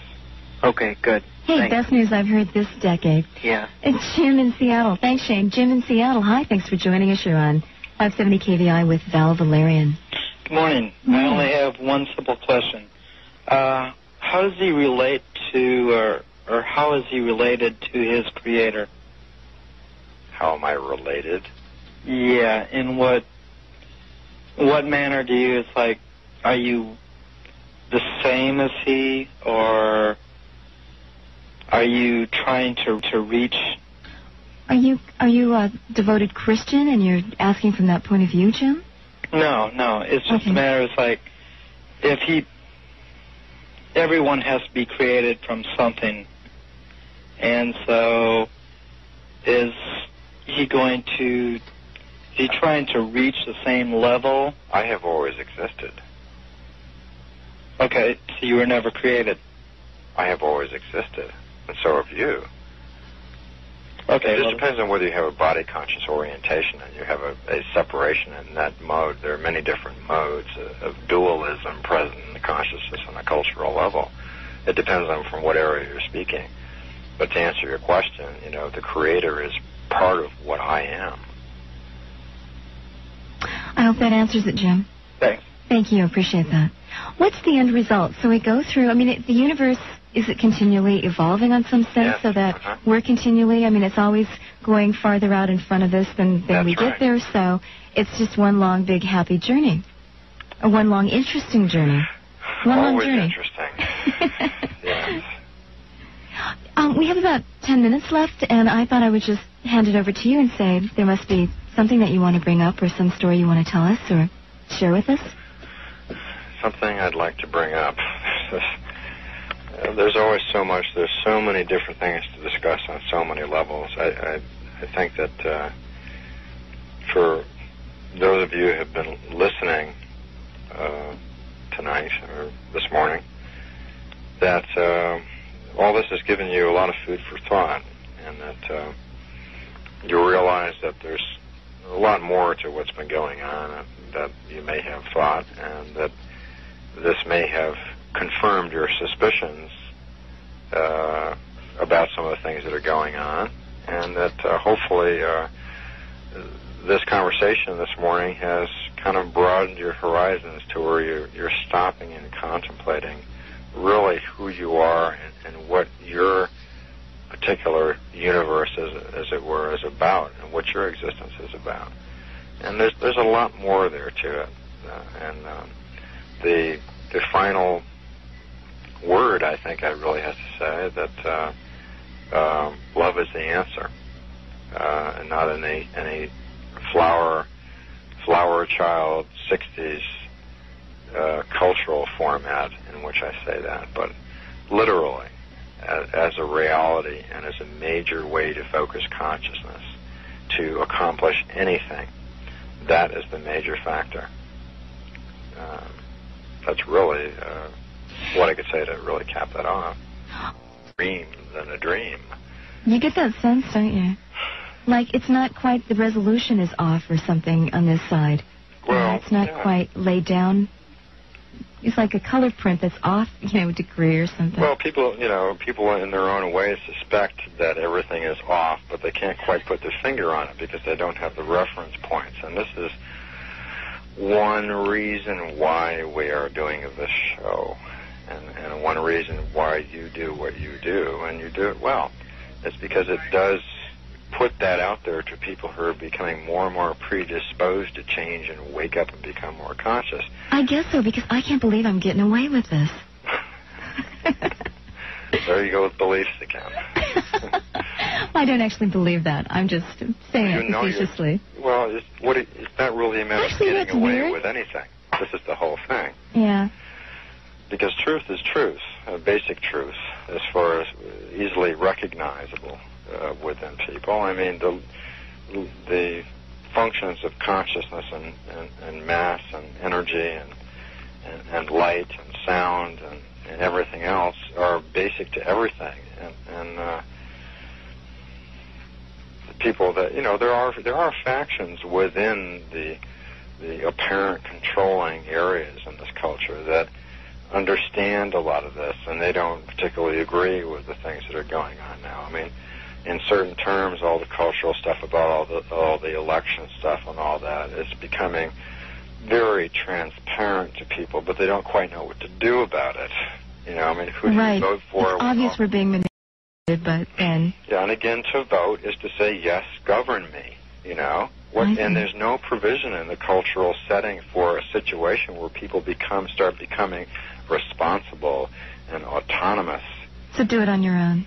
Become responsible and autonomous. And gradually, when people begin to abandon the political format in favor of spiritual maturity, all of this other stuff will fade. But of course, there's a limited amount of time on a linear level for this to occur, because there's going to be a major shift here. So get it together. Actually, if you're truly independent and autonomous, you don't need a government to hand you the system. You don't need a school system to hand you the means by which to waken up. You'll go out and find them. Other cultures, you'll seek them. Other planets, you run other into cultures them. You recognize them. You use them. Other cultures do things very differently than this one. This is, in terms, perspective of other cultures that I'm familiar with, this place is a horrendously beautiful, which seems sort of contradictory, but horrendously beautiful learning experience. Hey, being human is a hot ticket to hold these days, I guess, huh? I think so. We're going to go to the telephones. David in Seattle. David in West Seattle. Hi. Thanks for joining us. Hi. I could listen to this all night. Yeah, me too. Me too. Way back when, your depiction of the mattress springs as negative energy antennas, it makes me love my futon that much more. Yes. I thought of that too. Wood and cotton, you can't go wrong with it. Nothing synthetic. Val, I agree with what you said earlier about belief. I believe in nothing but myself. And once you accept an idea or model as real without experiential validation, you're shutting yourself off from other possibly better models. And I would indict religion and the public education system of creating so many unquestioning automatons. Well, it's also creating the revolution in consciousness, so it can't be all bad. It's necessary. Like we said, what we perceive to be positive and negative are simply timing factors. The timing is always perfect. Okay? Well, a few hundred years ago, we would all be tortured and burned as heretics for thinking and speaking about actually, this thing. what I guess, Val, what I'm hearing you say is something that I guess I came to a conclusion not too long ago, and that was, hey, I'm determined to enjoy my life, and I don't have to get angry at all the nonsense that I see around me, because in a sense, it's just all meant to be, and here I chose to be here, and I'm here to learn these lessons, and might as well make a fun game out of it rather than torture out of it. There are several ways. Yes, that's true, but there are several ways in which people apparently perceive this train of thought, and one of those ways was expressed to me this evening at the expo. When I was asked to come up there and talk about mind control, I decided, well, here is this disaster preparedness expo, and everybody's functioning, all the speakers are functioning in the first three brain areas. Why do I have to add to the fear of the people? So I started talking about something else relative to all this, pointing out some details of it. And some gentleman said to somebody else there, in reference to me, that he viewed me as being dangerous because I was ignoring all the other things that were going on. He obviously missed the point. But people may interpret, once you've already addressed the cultural arena, if you move on in consciousness, people who are stuck in the cultural arena would interpret that as burying your head in the sand because they themselves don't understand what's going on higher levels. And because consciousness is the name of the game, not politics.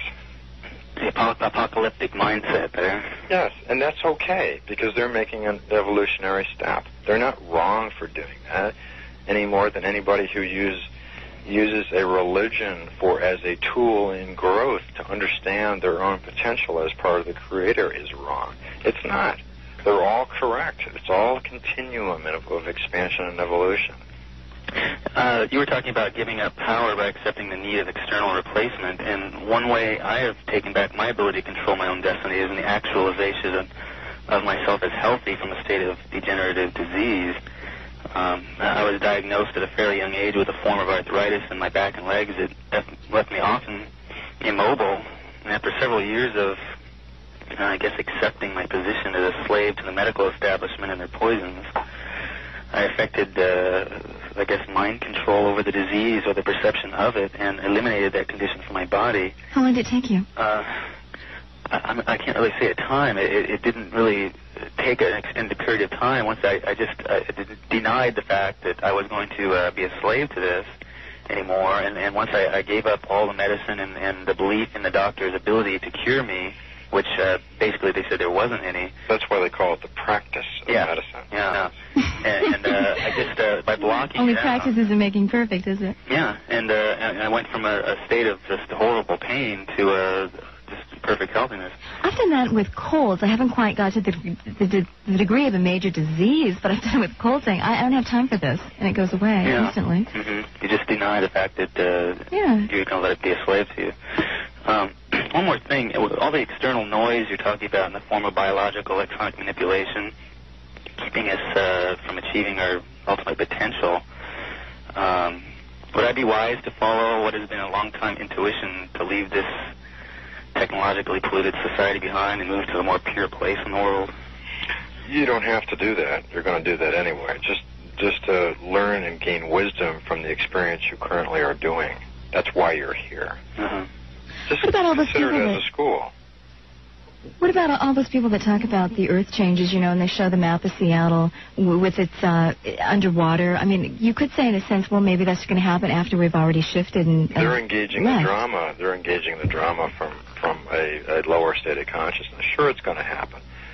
But they have to realize that their existence is not, and it never has been, dependent on any structure at all, including a physical body. If they realize who they are, then it does not matter what's going to happen on this frequency. Oh, I see. No matter what happens here on Earth, you're going to continue to exist in one form or another. So why be so attached to a physical body? Right, they are choosing to sacrificing a state of consciousness for trying to protect a body that's just going to die anyway. Well, the ego loves to engage experience and make drama. And to whatever degree, to whatever degree you want to engage experience and create drama, you can go ahead and do that. I mean, you have free will.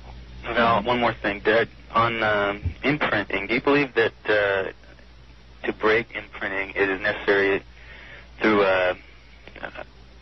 shock forms, such as some of the initiation rites, or can it just be achieved gradually through if you look at society, and most people seem to be operating out of a primitive mind state. Some other people that have been able to think more advanced. Well, you can do it either way. I mean, it's easier on the relative to the neurology in your body if you do it the easy way. I mean, the soft way, as far as inner technology way. Otherwise, you throw things out of balance a little bit. Well, in that, you hear about people that maybe were in car crashes, this or that, had head injuries, or some severe shock, and as soon as they get out of the hospital, everything about their life changes. They leave their family, and they go do something that they always wanted to do. And, in having access through knowledge of other people's experience, and in knowing that, then that itself lends understanding to your own experience. You don't necessarily have to decide to go and drive into a bridge to have that. You see what I mean? I know. You can gain wisdom from other people's experience in just knowing that. So that itself is helpful. Yeah. I just almost sometimes I wonder if on a mass scale it'd be nice if We all drove into a bridge? Well, I think that's what the paradigm shift is all about in one sense. Yeah. in a sense, but not actually. Yeah. That's what it's all about. I mean, the grid is already there. As a species, we're moving into unity consciousness, which is what you have to move into, integrate into everything else that's around here. And what you do with the unity consciousness, having free will, is up to you. Mm-hmm. David, thank you for the call. Appreciate it. We'll take a break, and then we'll come back with Val Valerian and your phone calls. I'm Laura Lee on 570 KVI. This gone into very well by Michael Topper. What's the name of his book again? It's in Matrix 3. Oh, his material. He wrote an article and it's in Matrix 3. Yes. Okay. He goes into that very much, but in a nutshell, you have different factions aligned in the negative polarity, and some of these factions are at different frequency or at different wavelengths, and partially their desires for control and manipulation to the degree to which they lack the spiritual component overlap with other factions processes of manipulation and control. So you have a multi-nested hierarchy. So there's like a confederation of those that are working against life force and a confederation of those that are working with it? They're not so much working against one as they're working for the other. How would you describe for what? For control, for manipulation? For control and manipulation. That's why some species enjoy the idea of stalking. You know, there's different... What do you mean stalking? Stalking. S-T-O-C-K or S-T-A-L-K? A-L-K. Okay. You know, the different... some mental formats and cultural formats of some species are really, really different. Like what? Like, give an example. Well, in the idea of stalking, perhaps, is a good example. Just for the enjoyment of stalking another species. The hunt, right? The hunt. As sport. Essentially, from a different perspective. Just for the sake of doing it, not necessarily for any particular end object in it other than itself. But feeling the predator is feeling powerful over the prey, that kind of a hit. Okay. Yes. That partially is because they themselves are working in their lower brain structures. It's a modification. It's a negative orientation relative to the herd mentality. The hierarchy, you see. They're working in their lower brain structures, too. They may be totally logically minded, left-brained in orientation and have no emotional component of compassion and empathy that functions in their society. And there are many societies like that are just totally logical, and they're just all intellect. And, you know, we could say our own society is veering towards that we praise the intellect above all else, and yeah, that's part. It all comes from the integration of that specific species from Mars. I see. A long time ago. That's when otherwise this whole planet would have developed on a female right-brained, and eventually. Well, if it was a whole long time ago, how come we had for so long, up to about 6,000 years ago, a very agricultural, mother, goddess, female-type society, agrarian societies? But the Mars thing came in a long time ago, but yet we've had this female-dominant... Because the civilization evolved to the point where you had a different mode, specifically the industrial type situation, which was patriarchic controlled. So that basically that format took over because that was involved with a major expression and manifestation on this level of the power control mode. And was it just manifesting, as we can document in our archaeological record, 6,000 years ago, or was it much earlier? Or did it go intervals? Did it flip-flop? There have been many different civilizations on this planet. Right. It's manifested itself many times. Many times. That makes more sense, yeah. Shane, one last question do you have, or I'm going to move on? I just had wanted to ask one reassurance. So no matter what any species or government does, they have no power of affecting the outcome, the shift? No. That they're totally powerless no matter what they think? Yes. Okay, good. Hey, Thanks. best news I've heard this decade. Yeah. It's Jim in Seattle. Thanks, Shane. Jim in Seattle. Hi, thanks for joining us. You're on 570 KVI with Val Valerian. Good morning. I only have one simple question. How does he relate to, or how is he related to his creator? How am I related? Yeah, in what manner do you, it's like, are you the same as he, or are you trying to reach?